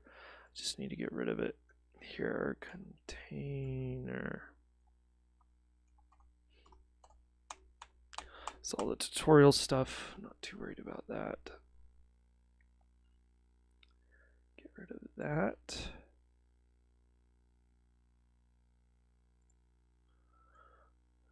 Get rid of this.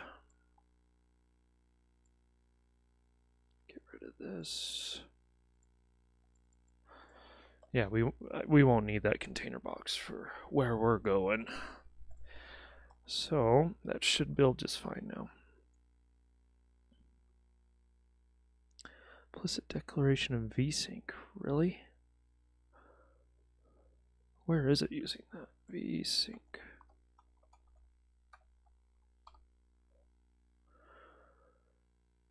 Oh, that's fine. We don't need to fix that right now. Okay. Okay, we should be good to go to write some text on the screen. Now, what I don't know is if the ASCII conversion is going to be correct because of the caret symbol. It may just not draw it. Let's test it out.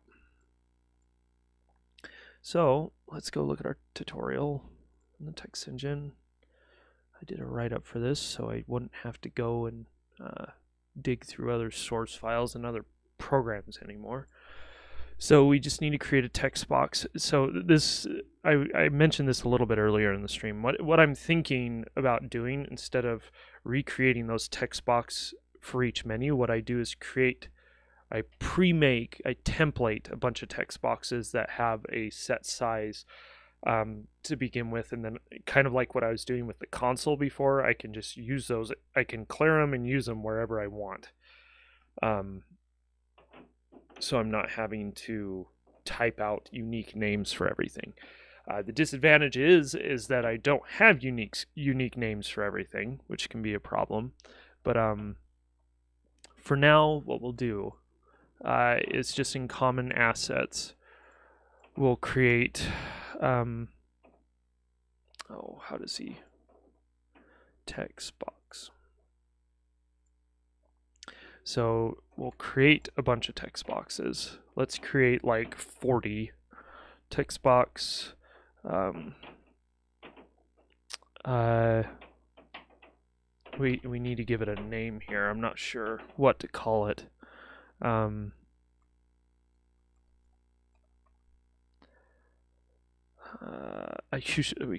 We can't use the same name, so let's do line text box like that. And let's do 40 of them. Or do we need that many? I don't think we need that many. Let's just do 30. We can change this later. It's not a big deal. But now we have access to 30 of those that we can use wherever we want. We just got to make sure we don't use the same one at the same time, the same one twice at the same time, just like what we were doing with the console stuff. And so we can actually create, so line text box equals, and jump back over to here, a new text box, and I'm going to have to reread, or I'm going to have to relearn all. In fact, let's do this. Go to text box, new text box. We'll just copy this over and we'll go through it. So our character text, this is the actual string that we're going to write. So this is a test. And I recently updated this so things are a little bit, I'm just going to add some characters here, money sign, and I'm going to add a caret. Oh, those need escapes or something. Oh, that needs an escape there. Carets, ampersand, parentheses, because we're probably going to use those. Okay, so we got that. The box width, I'm just going to make it, let's see here. Is there, let me open up source removers library. There's only specific values you can use for a screen buffer. And I just want to make sure I have those correct. That isn't right. Let's screen header. Seems like it's up here. Yeah, right here. So 320. So I'm going from 256 to 320. So maybe we'll do a 320. I kind of want to do a 256 to tell you the truth.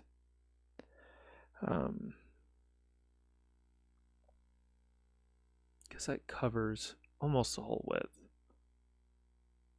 Yeah, in fact, that's all we're going to need, because the space, I'm going to measure the space inside of our background image really quick. It's probably only about 256. Yeah, it's 260, so yeah, so we can just do 256, because everything's going to be fitting in that window anyways. So we'll just make these 256. So the box width is 256.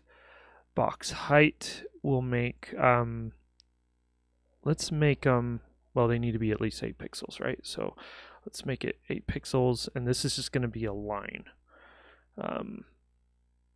Yeah, we're just going to do lines. We're going to do it just like the console. I think that's going to be the easiest way, and this way I can just pick the line that I want. The font is just font. Padding, there's 0 padding. The display is settings.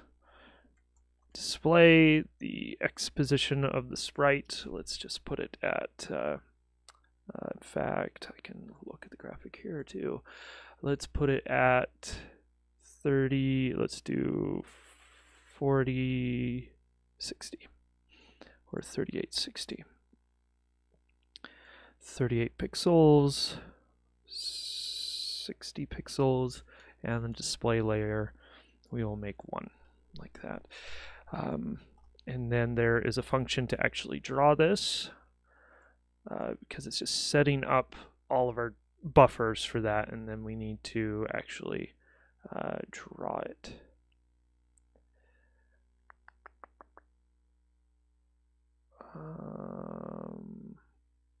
Oh, I'm not doing something right. Init text box. Oh no. I think I'm doing it right here. Let's see our new font, new text box. That init text box.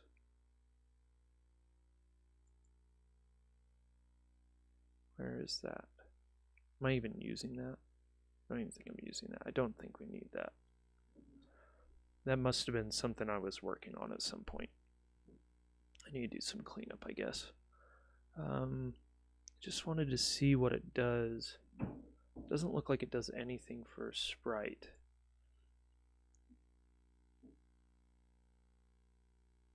Oh, how am I doing the sprite? There's a sprite here. Must just be knitting it all. Let's go take a look. I got it. Yeah, so it is.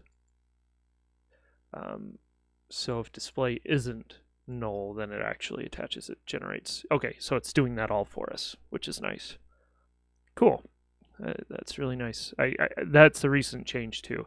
I think before I had to create a separate sprite and attach the text to it. Like, it was a lot of work, but I have that all automated now.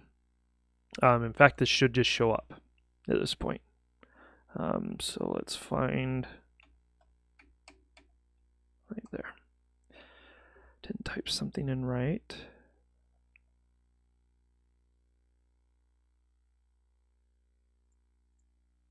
$36. Oh, whoops. Yeah, we just had to give it a specific one there. Oh, it still doesn't like it. Incompatible types when assigning to type text box from. Did I not put a?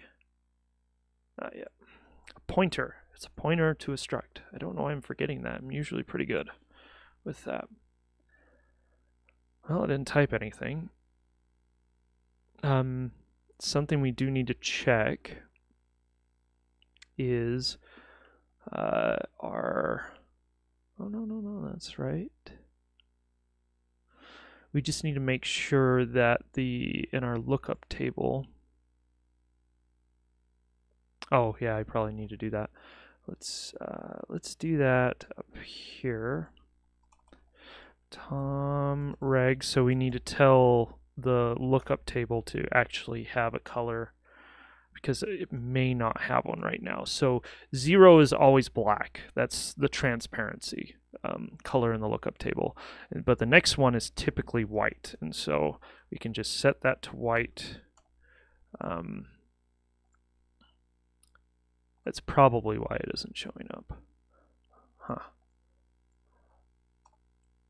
Line text box 0 SPR trans equals 0. Let's make it not transparent for a second to make sure it's actually adding the sprite. Yeah, it's not adding the sprite.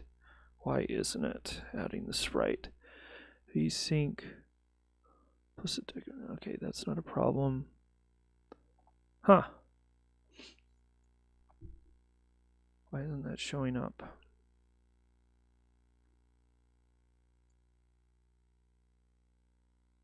Here, let's do this. Text box, temp text box, like that, like that.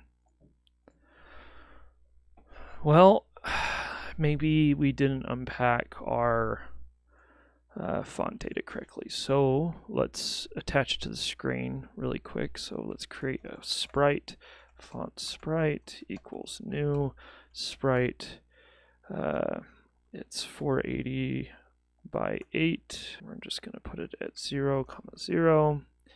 The depth is an 8-bit, and it's font map data. And we need to attach that sprite, font sprite, to the display at layer 1. Let's see what that looks like. There it is. So it's up there at the top, so you can see. So we are unpacking it correctly. That's a good sign.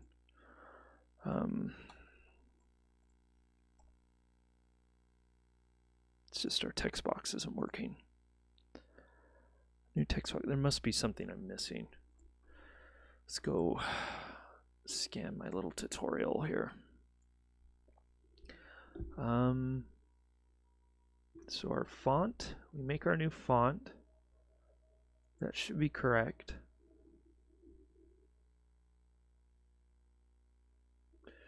Did I do this by initializing? There's no need. Text box. Oh, we didn't draw it. We need to draw our text box. I forgot about that. So we can, this engine allows us to type text. We have a little function that will type text, and then we have a function that will draw it just all at once, just as quickly as it possibly can. So yeah, that's what I forgot. So let's actually Control Z back to this. We can get rid of this line, and I can draw a text box. So line text box 0. This should give us our text. There it is. It's all jumbled for some reason. I'm not sure why it's doing that. My guess is it's still hard-coded for a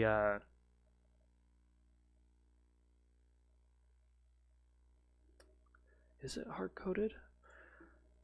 It's hard-coded for a specific width. No, it shouldn't be, because we designed it to do variable width and height for the text. Draw character, FBD 2D, copy straight. Yeah. And it does that according to character offsets.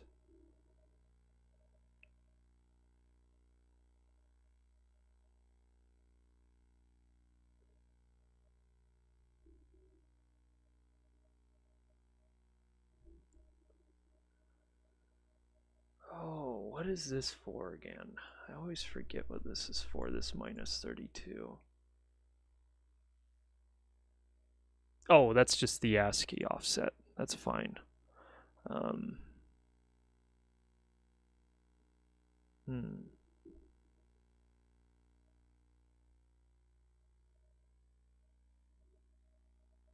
This is all fine.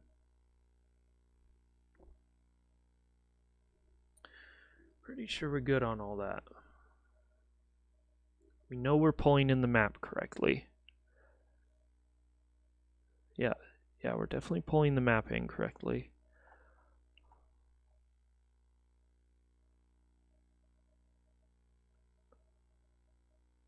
I'm just wondering if it's having a hard time with the 5 pixel width.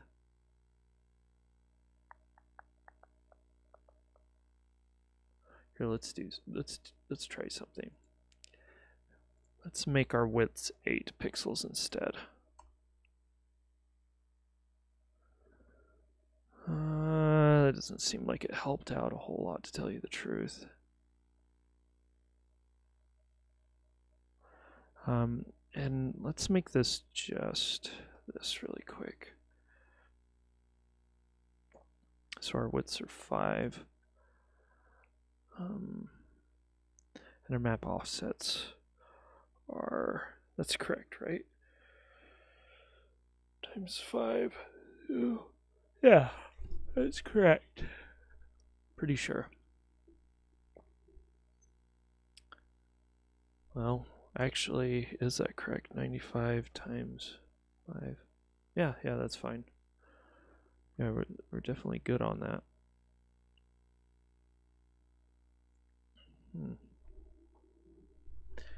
Font was the offsets. Let's go double check those. Make sure I'm not mixing those up.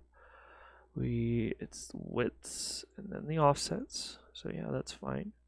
And then the graphic width, which is 480. Yes, that's correct. Height. Let me go check that really quick. Go to our knit font. So our height says simple screen. Yeah, that's the height of the map, which is 5 pixels or 8 pixels. That's correct. And our width is 480. So yeah, that's correct. We're good there. Yeah, that should all be fine. Should all be fine. Let's take another look at this. I don't really see a pattern. Huh. Oh yeah, there is a pattern right there. So it's definitely Here, let's just do exclamation marks because that's our second character in the font map. So yeah, that's working. It is picking from the same place. It just doesn't like something about the map. So it's 8 tall, 480 wide. Oh, this is our problem. We can't do a 480 wide screen. We have to do a 512. So we're going to come back here to our font map. I think I got this figured out. And we have to make this 512. Because what it's doing is it's creating a screen buffer that's copying this data into. That's what it's doing. And that has to be set to one of those sizes that's in that header file. And so I got to make sure that we do that. And so in this case, it's 512, resize, layer to image size, fill that in. Why can't I fill that in? There we go. Export. There we go. And then we have to re-export that. So let's go back over to our code.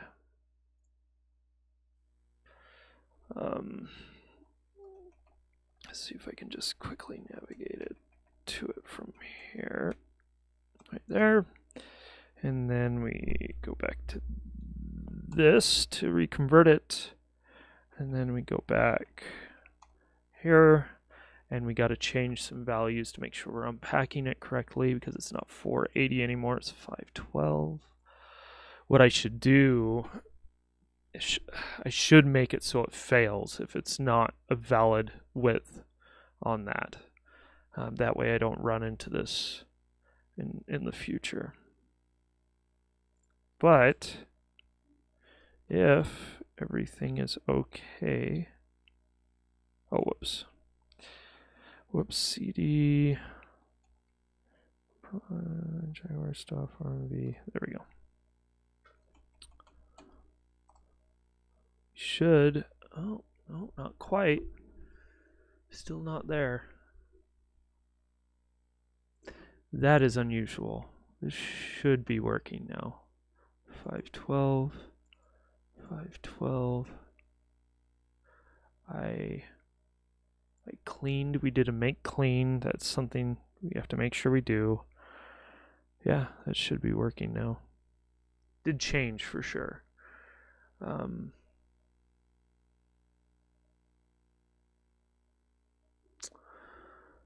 just trying to see if there's a pattern that I can recognize here. It's almost like it's not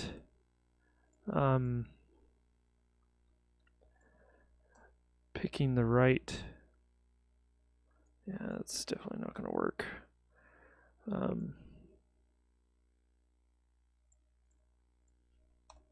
Let's see if there's any errors. No errors. Huh. Maybe that didn't think. Maybe it isn't as malleable as I thought it would be. The only other thing I can think of off the top of my head is that these aren't actually global. Well, we can cut these out. Technically, they don't have to be global now that I think about it. Just do this. See if this... No, that isn't the source of the problem either.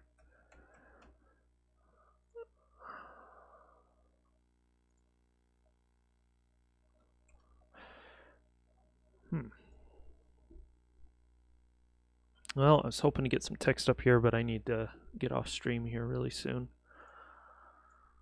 512 times 8, it is 8 pixels high. Right? I'm gonna double check that. We are, yep, 512 by 8. Definitely 8 pixels high. Our offsets.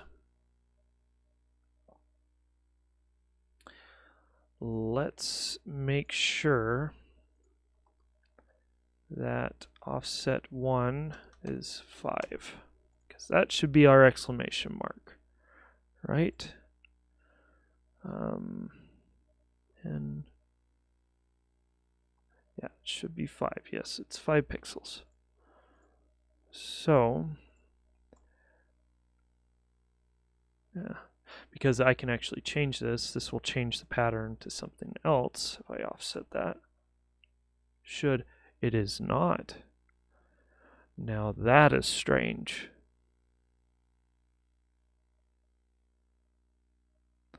That is really strange.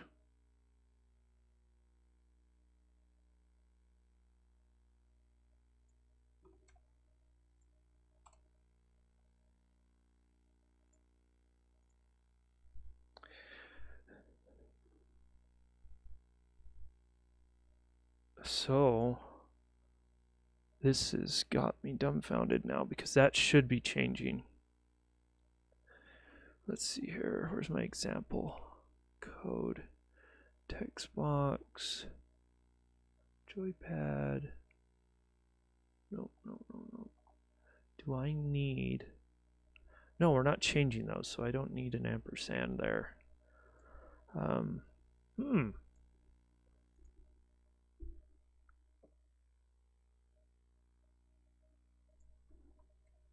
Let's change all of them. That is bizarre. I don't know what's going on here.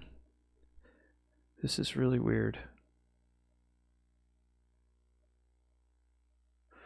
The reason why it's weird is, well, we can test this out really quick. I wonder, no. Let's open up our debug console here really quick. And I'm just gonna have it do a for loop, I equals 0, and like I, as long as I doesn't equal, let's just do the first 10 values. I plus plus. We're going to print out these arrays and just make sure that they're initializing correctly. So f print f debug console.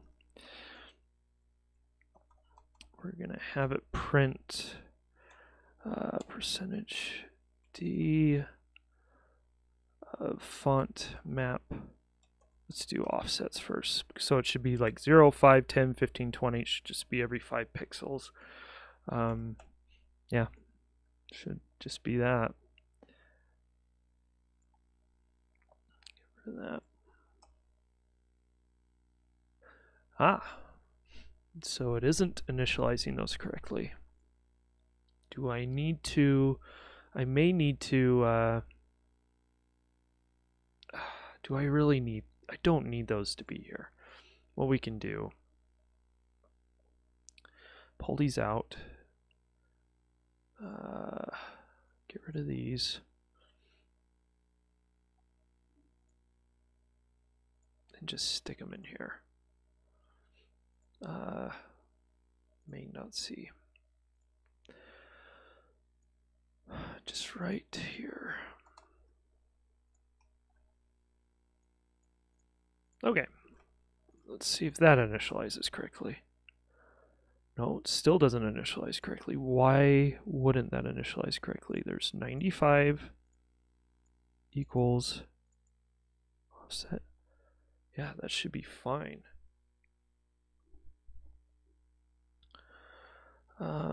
Let's pull this up here.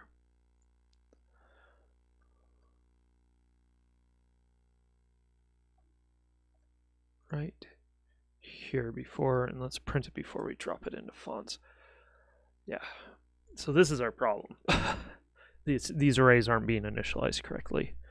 I don't understand why though. It's just 95 integers, and I'm setting each integer to 5 here and every 5 there. Like,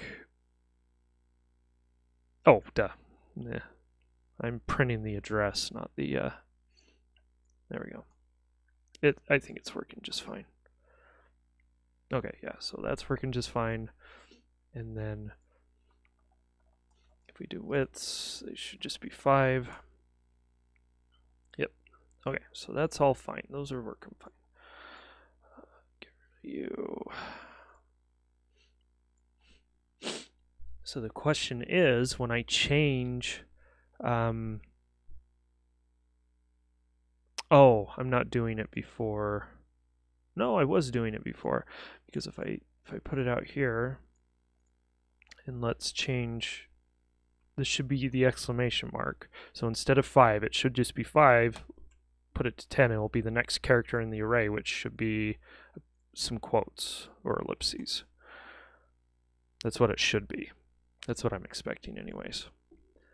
Yeah, there's something not quite right here. I don't know. I don't think when I do an FB2D copy, I don't think I'm limited to 8 pixels or something divisible by 8. I'm pretty sure that's a non-issue. So right here, because we're taking the width and then the height, so this is going to be 8 pixels, and then this is going to be 5 pixels. Yeah, it shouldn't be a problem. Set CX position. That's fine. Font graphic is the character offsets. It gets the offset there, which is just, in this case, it should be 5. Yeah. This should be working. I don't know why it isn't. Let's go, I'm going to open up another project here really quick. Let's open up Crescent Memories and see how it's doing that. I'm not doing it there. Probably doing it here. Oh, no. I am doing it on that page. So right here, int offsets. Yeah. So there's nothing special going on here. It's just not wanting to work for whatever reason. Huh. Well, I guess we'll probably have to work on this a little bit more tomorrow. I just shouldn't be having this problem. 256. Let's try 320. I don't think that's going to make a difference. But yeah, it just makes it, the buffer that we can paint to is 320 pixels wide, which is a valid number, and 256 is a valid number too, so that shouldn't be an issue. That shouldn't be a problem. Equals, that's clearing it out, so there shouldn't be any garbage.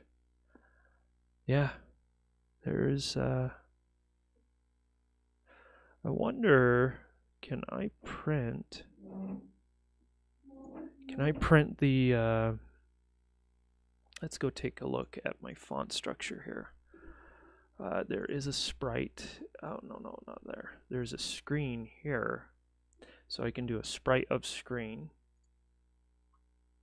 Let's do that here really quick. I want to make sure that my font is being initialized correctly, because I may not be doing that right. So sprite temp sprite equals set simple screen. Where are you? Sprite of screen, XY, and then the screen, sprite of screen. So sprite of screen, and it's graphic. That's what it's called in the structure. So it's line, or no, font graphic, and then we're just going to put it at 10, like that.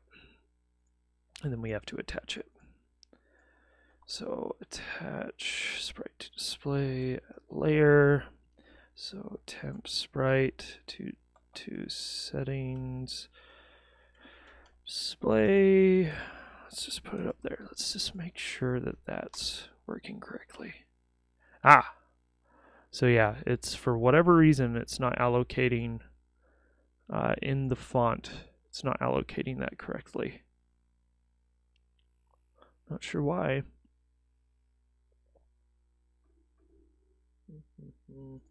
Let's go take a look at our knit font, see what's going on.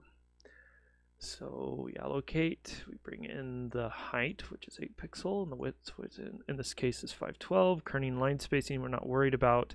Then it sets the pointer to our widths and offsets. That's not a big deal either. Depth 8, graphic width, height, the screen it looks for, and then graphic. What's this? The new screen. What the heck? Phrase, graphic. Oh yeah, that's just the data. And so we set a simple screen there. That should be working.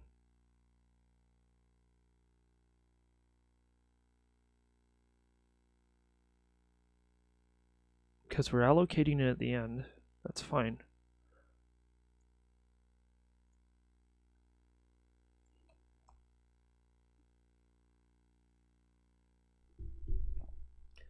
Why in the world is that not working?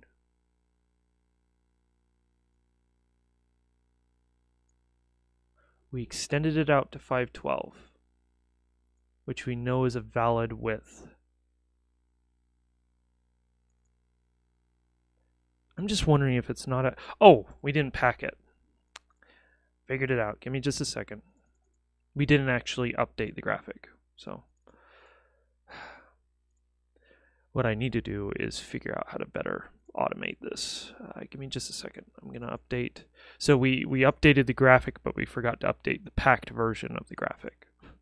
So I'm not going to do it in the console in my text editor. Font, map, font, LZ77.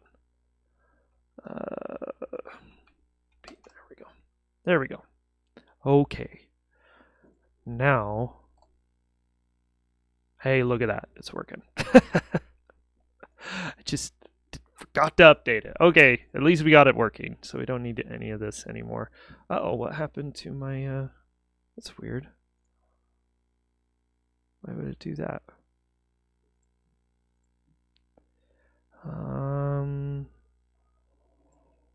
I don't know why that disappeared. Sorry about that. I don't know how long it was that way.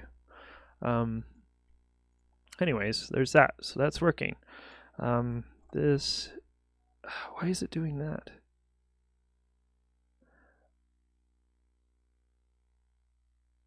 There we go. There we go. This is a test period. And let's do all of these characters up at the top. Sure.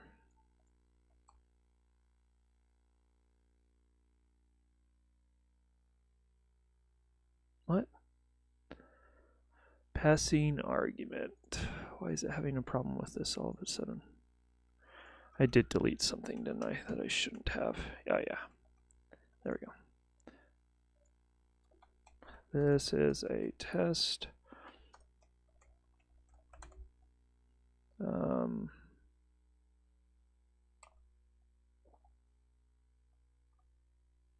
There we go. See what it does with all that. Well, it worked pretty good. It didn't get my ellipses in there, but I don't know if we're even going to need that. And it didn't get our caret. It just did the line break. And it did an other exclamation mark at the end. This... Oh, wasn't I screwing? Yeah, I was screwing around with that. There we go. This should get our spaces back. There. This. Oh no, it's still not working. Yeah. So there's there's just something weird with because the fonts we were working with, we were taking certain characters out, and so there's a word offset I just have to fix in the engine. Like that's understandable. What's weird about this is that first character should be a space, but for some reason it's not doing that. Am I changing my offsets in another place? Am I doing it twice somewhere? Not seeing anything. Yeah, that should be a space. For some reason it's not a space. Don't know why.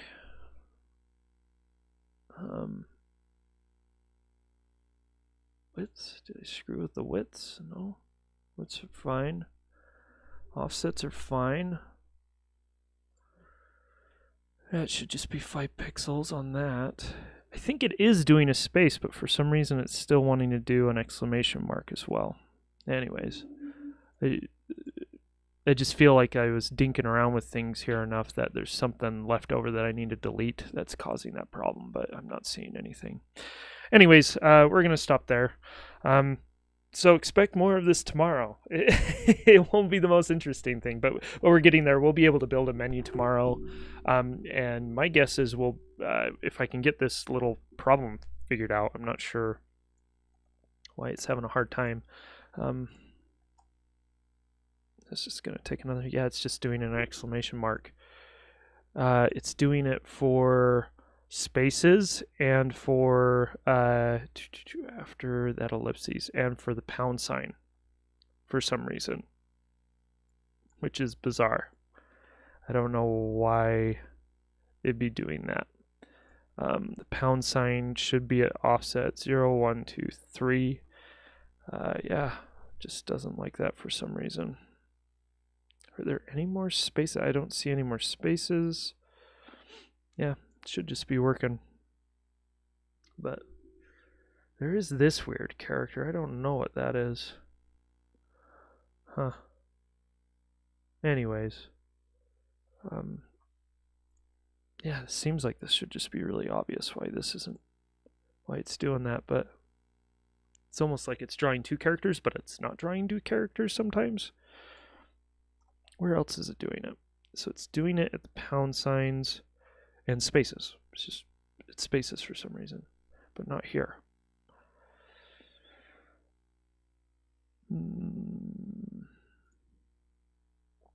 Let me force it. Offset 0 equals 0. Still doing it. Yeah, that's bizarre. What if we make it -1? No. What if we make it, or -5? -5. That's what it would be. Nope. What if we make it 40? Why isn't that changing anything? It's like it's ignoring the first one. Because if I do, no, that didn't change anything either. What is going on? This is really weird.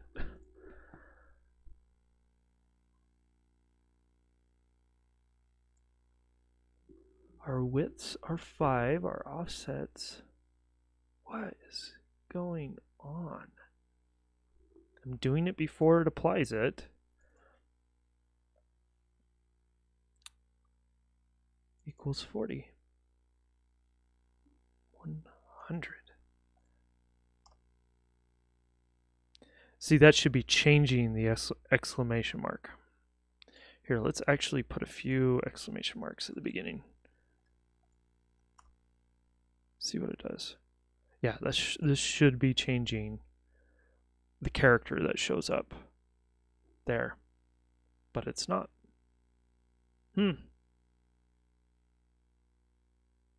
I don't know what's going on. This is really confusing. It's not working as expected. It's almost like it's ignoring the font offsets now. But it has to get them from somewhere, so there's no way that it's ignoring it either.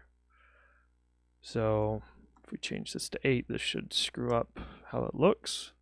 Yep, that's kind of what I was expecting there. This should be, see what that does. Okay, that's messing things up appropriately. That's correct. Why can't I change it outside of that for loop? Spelling it right. We're selecting an ID in that array and we're setting a value to it.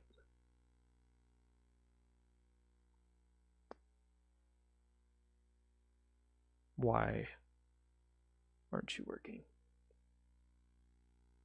It's doing that -32 thing when it selects a character in the array. It does that because we're skipping 32 characters in ASCII, which are like break commands, just weird keyboard commands. They aren't actually characters.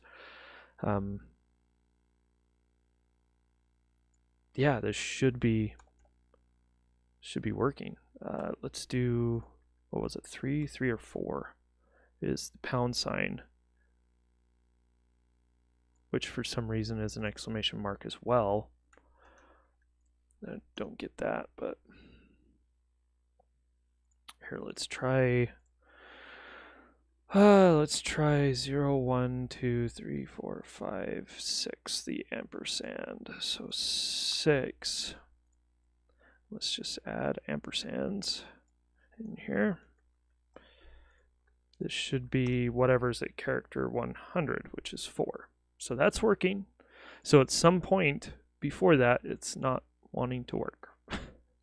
Don't get it.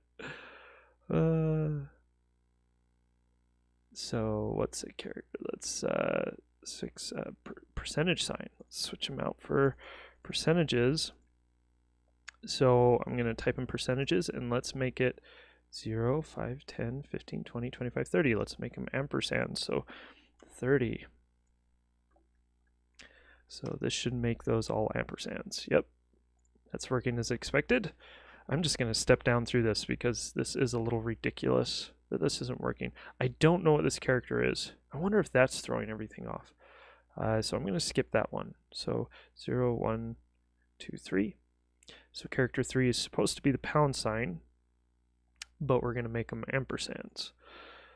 Come on.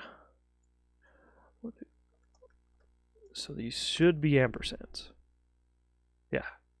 There's something weird going on at character 4, but I don't know what that character is. I think I can just do, oh no, I can't. Yes, I can actually. I can do OX. I can do 4 plus 32. That should, I didn't like that. Can I give it a hex value? Oh, 4. I don't think this is going to make a difference because it's looking for FF or F0. Let's do that. It's 128. Yeah, it doesn't like that.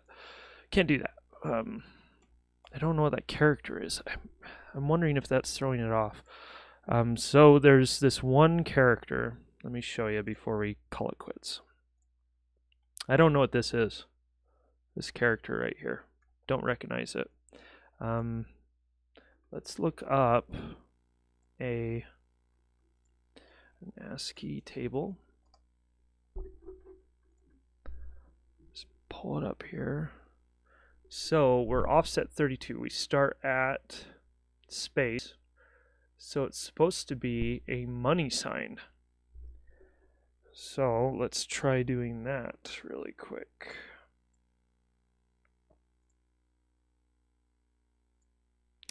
So if we type in money signs and we're changing them all to ampersands. Okay, that works. So something's happening with the pound sign. Let's go take, I just don't think there's anything in my text engine Yeah, there's nothing in my text engine that has any special cases for the pound sign. It should just be working. And I'm pretty sure my other fonts in my other projects, let's see if I can find it really quick. They have pound signs, and so they've worked before. Audit will be watching, graphics, font. Open it up. Yep, pound sign 0. Oh, wait a second. Why? Oh, no, that's fine. It just has a short 0, 1, 2, 3. Yeah, so it's just pound sign, money sign. Yeah, it's set up exactly the same. I do not understand why it's having a hard time with this.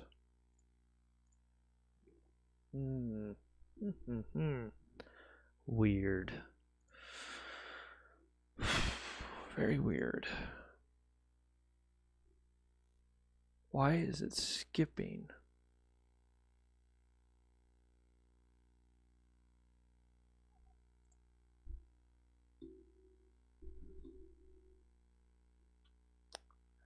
Let's try doing parentheses. So if we do parentheses like that, we have to do escape characters for all those because you can't have parentheses in parentheses.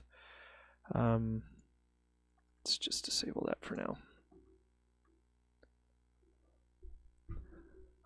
Makes those all exclamation marks as well.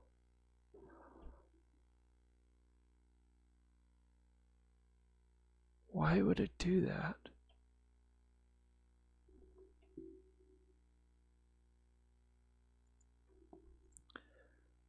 It's always going back to that character.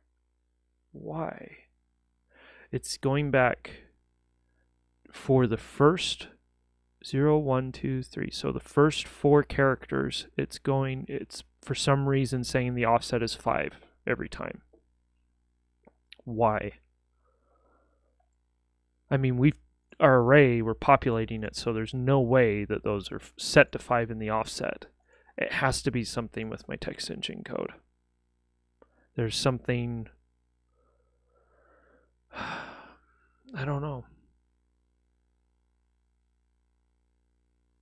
If we exceed the max width of the word wrap, scan backwards to the previous space and add a line break to recalculate the width of the box padding. I'm just wondering if it's my auto wrap thing that might be screwing it up, but I don't even think that's coming into effect here because it's not actually hitting the edge of the box.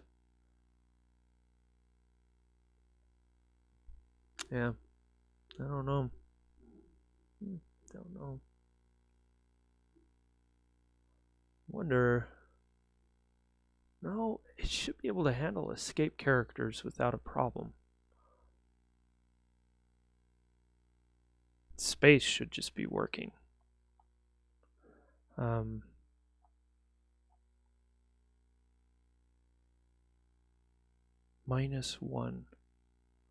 is greater than -1, then process it.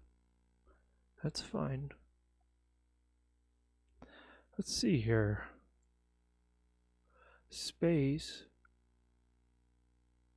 is 32, which would make it 0, which is correct. That's correct. It should just be looking that up. Yeah, space has never had a problem like this before in my text engine. Why would it have a problem with those first 4 characters?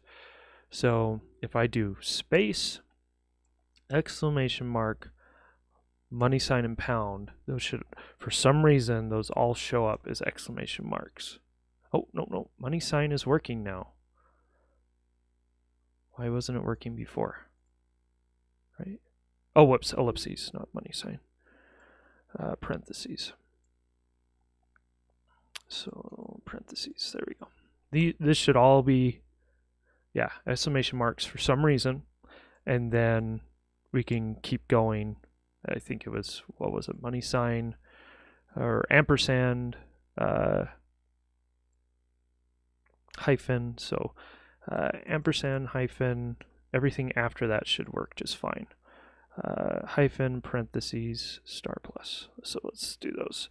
Parentheses, star and plus. Those should all work just fine, which they do. Yeah, it's just the first 4 characters aren't showing up correctly. That is weird.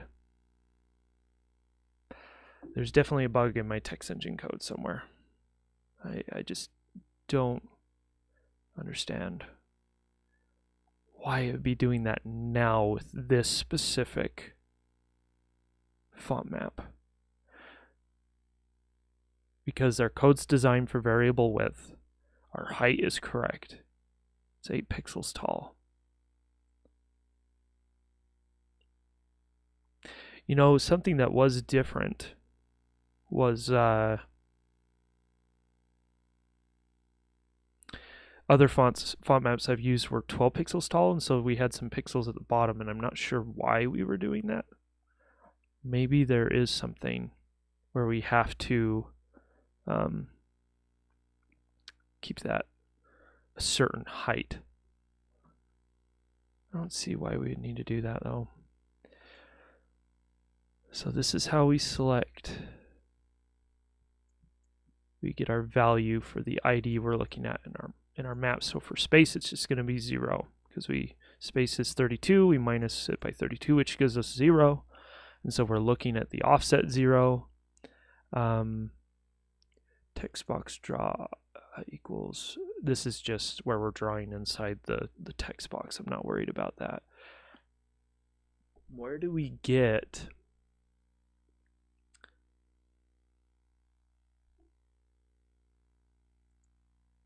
that's where we get our width.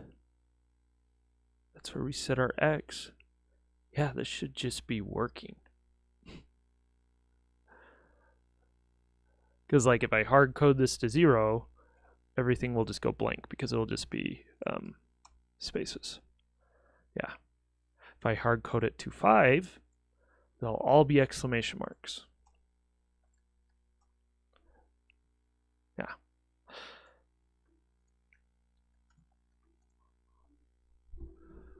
So I don't know what's going on here. Let's try this.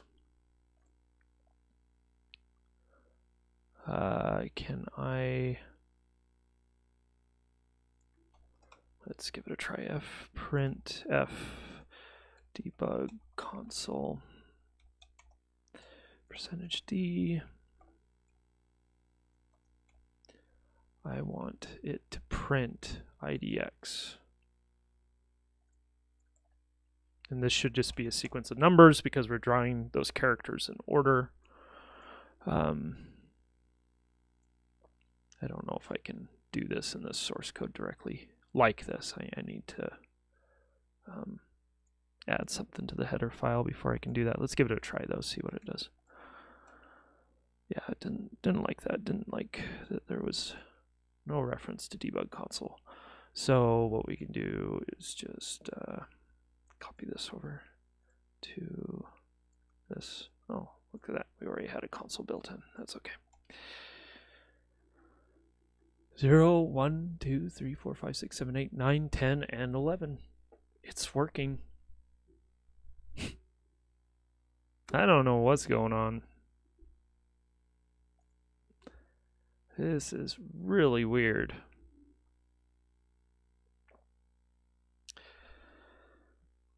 Why would it be an exclamation mark? Why would it be 5 every time?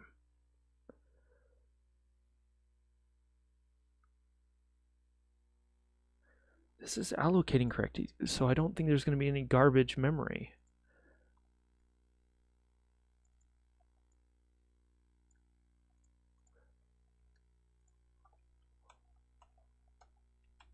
Like if I hard code it,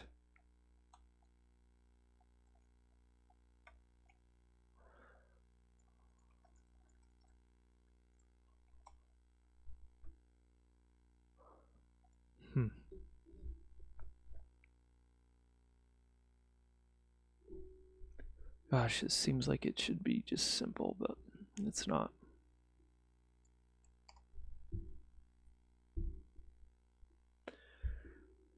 I know it's painting the right values, or it's supposed to be painting the right values. It's just not.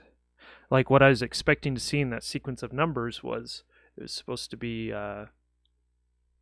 ID 1 several times for those exclamation marks. But it wasn't doing that. It was doing what it should be doing, but for some reason it's painting something different.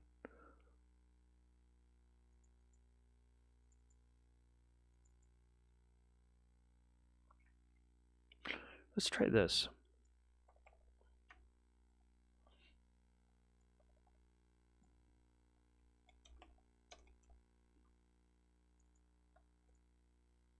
Do this instead. Nope, no difference. Yeah, I'm pretty sure memory is being allocated correctly. That's the only other thing I can think of that could be causing that problem. But I could have this print out the character ID for each one of these, or the where is that? This right here. You have to print this out every time, and it, like when it's working, it should just be 0, 5, 10, 15. But the way it's painting things on there, what I'm expecting is 5, 5, 5, and then the other characters 5, 5, 5, 5 4 times, and then all the other characters. But I thought I saved. Oh. Get rid of this. We don't need this. Oh, look at that. It is 5, 5, 5, 5. So I'm confused. At what point is that changing? It doesn't make sense. Font.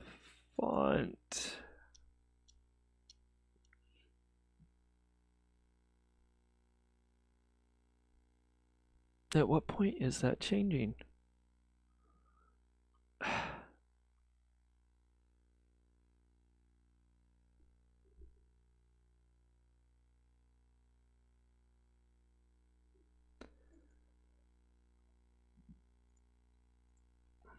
So for some reason I can't access those first 4 values.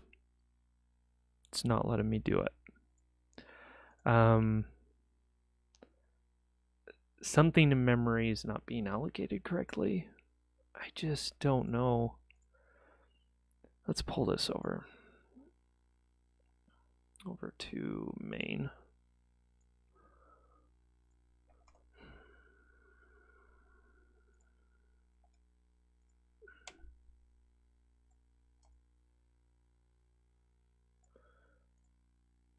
Make sure I pull that. I did. So that's fine. Yeah. What? This is bizarre. There's something in memory that's throwing things off. That's all I can figure. Because I can't set these values. It's not letting me set them.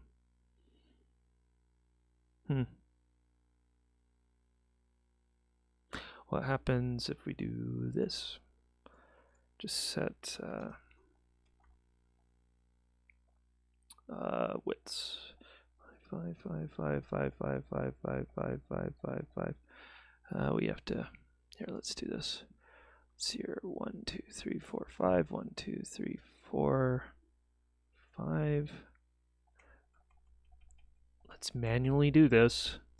I shouldn't have to do this.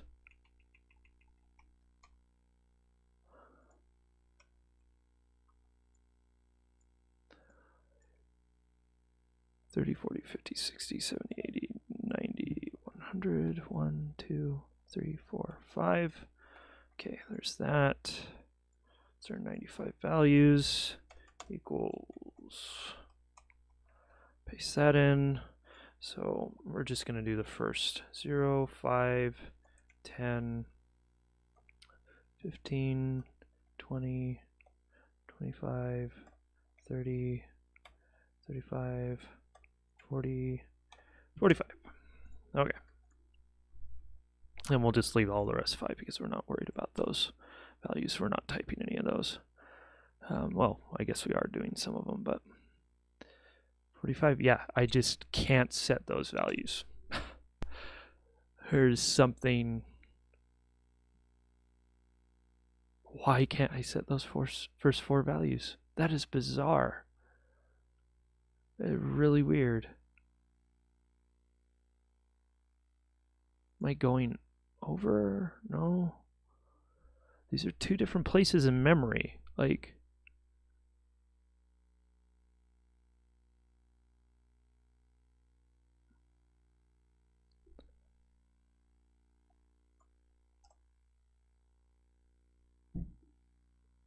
oh, look at that. They are overlapping. If I put random values that we're not expecting to see there. Look at that, they're overlapping. Why are they overlapping? Font map widths, font map offsets. Why would they be overlapping? Do I have too many? I may have too many going on. But if I do, I should be getting an error that says you're not initializing, the array isn't the right size, basically. But I'm pretty sure it is. 1, 2, 3, 4, 6, 7, 8, 9, 10. 1, 2, 5, 6, 7, 8, 9, 5. So 95, that's correct. For some reason, the last 5 or 4 values in this array is overwriting the first 4 in this array. Why? That makes no sense. It's just an integer array.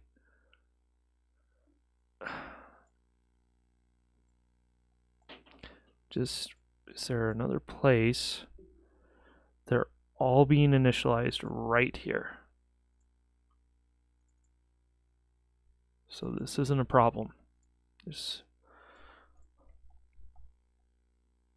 The only thing I can figure is I'm not allocating memory correctly somewhere.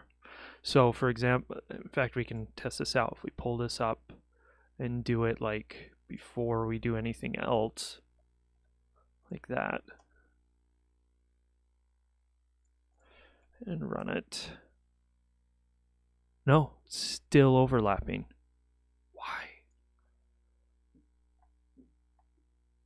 This has to be a bug in the removers library, right? I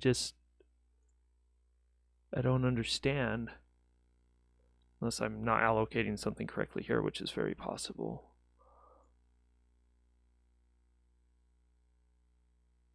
Yeah, I just don't understand. I mean, I can really come at this from a different, there's another way to allocate arrays. It's a manual way of doing it. Let's do that, I suppose. Equals malloc size of int times 95. Do the same thing for up here, like that, and then we reinitialize these. Let's see, why didn't that work? Valid initializer 30 and 31. Oh, do this and we make them pointers like that. Okay, and this should be the same thing, and they're still overlapping. So I don't know what's going on. This is essentially the same thing as how I was doing it before, but just doesn't make sense that it would have problems like this.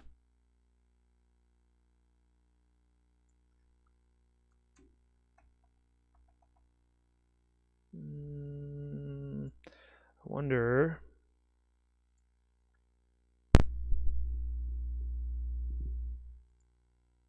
This is okay.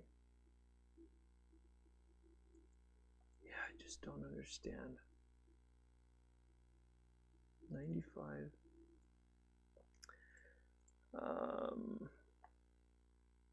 Am I allocating my arrays? See, they're just pointers. Oh, constant integers. That may be a problem. Here, let's get rid of those. Let's get rid of those constant ints. We don't need that.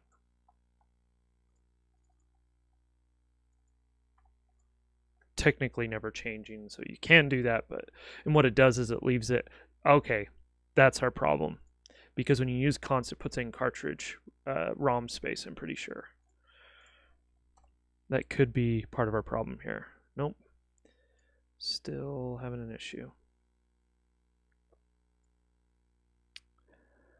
Vsync, let me comment that out in case that's causing a bug. Vsync, there we go. No, that's not causing any problems. Yeah, there's just no other warnings or anything to point me in any direction here. Yeah, I don't know what's going on. I've never ran into this before with the font engine. I just don't know what it could be. Why in the world would it be overlapping?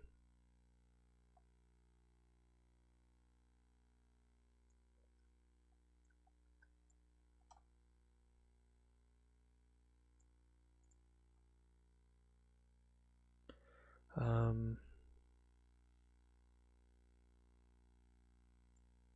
just going to comment out a bunch of stuff here.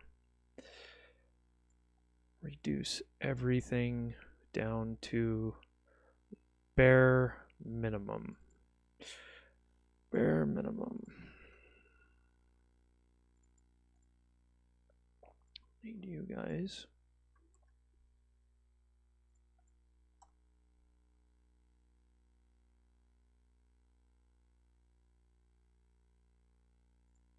Okay, that's good. Where was I printing that?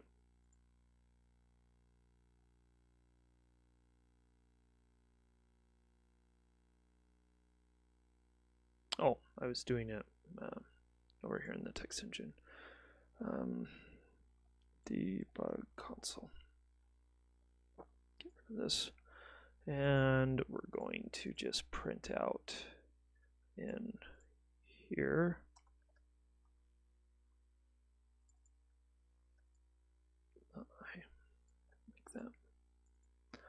I like that. I'll just well, I don't want to, I just want to do like the first 10 in the debug console. There we go. That should work.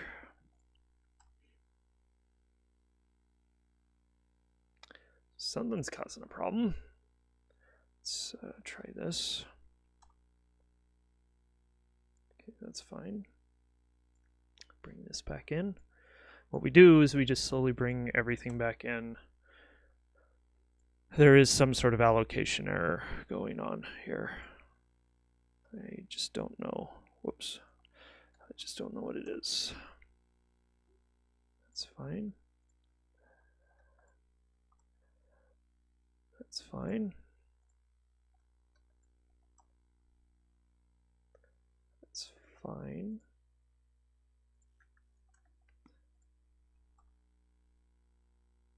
That's fine.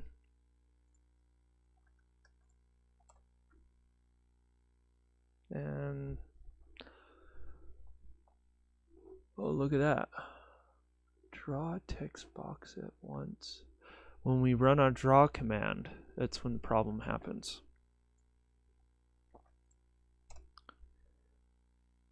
Because it's fine there, and then it removes the first 4. So draw text box. Let's save this.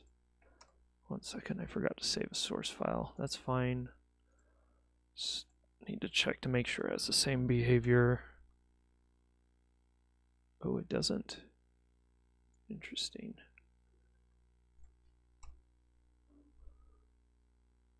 Okay, let's put it after.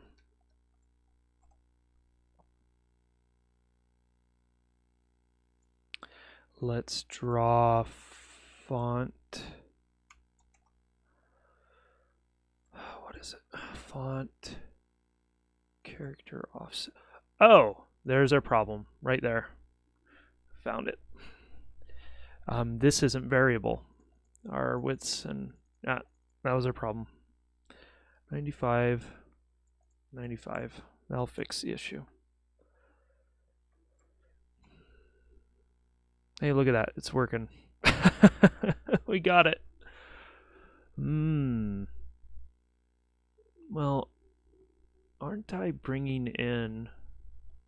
Oh yeah, so what I can do, fix this, so we can make these pointers like that.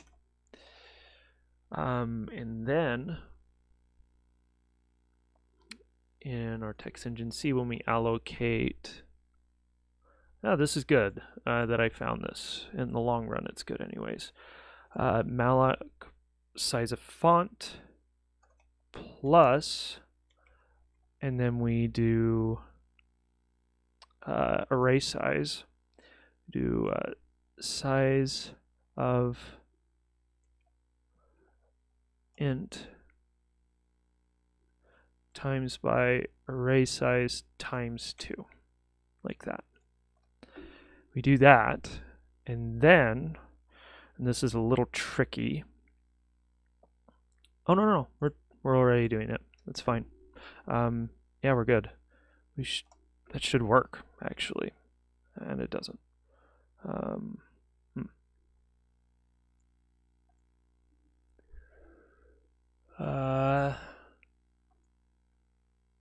So font plus size of array.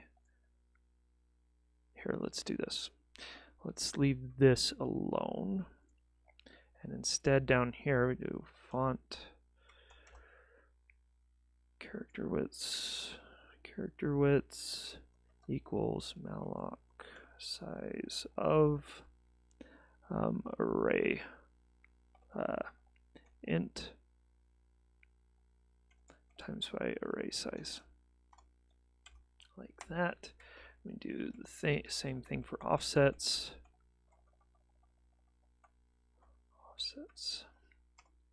Like that. There we go. That's working. Okay, so now we can do a variable font map. Good.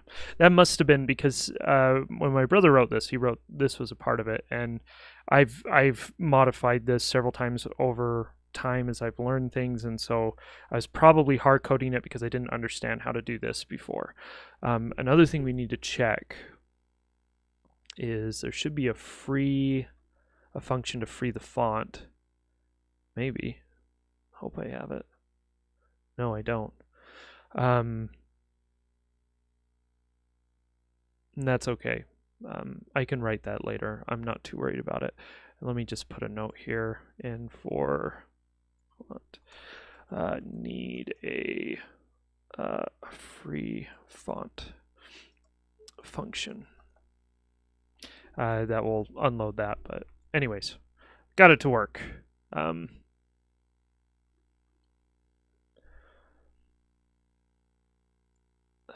actually going to switch this back to normal arrays.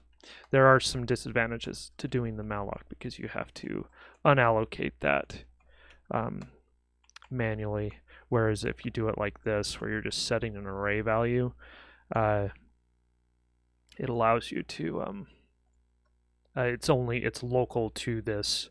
It's not a global thing. It isn't permanently allocating that memory. So if you leave this function, it's okay. You can set new data on top of it if you want. What doesn't it like? Expected identifier before 42.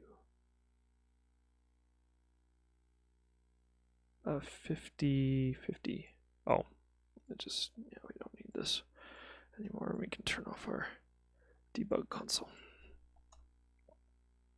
There we go. There's that. Bring the background back in.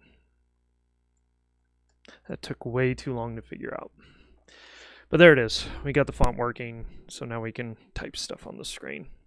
And that's good. We got that figured out. We can start building the menu tomorrow. And I know this went an hour longer, more than an hour longer than I expected. It was a dumb problem. Like that was happening. So, and it ended up being a problem with my engine. I had this hard coded when it shouldn't have been hard coded. Now we're manually allocating that at the end of that structure, and that's fine. That should work just fine.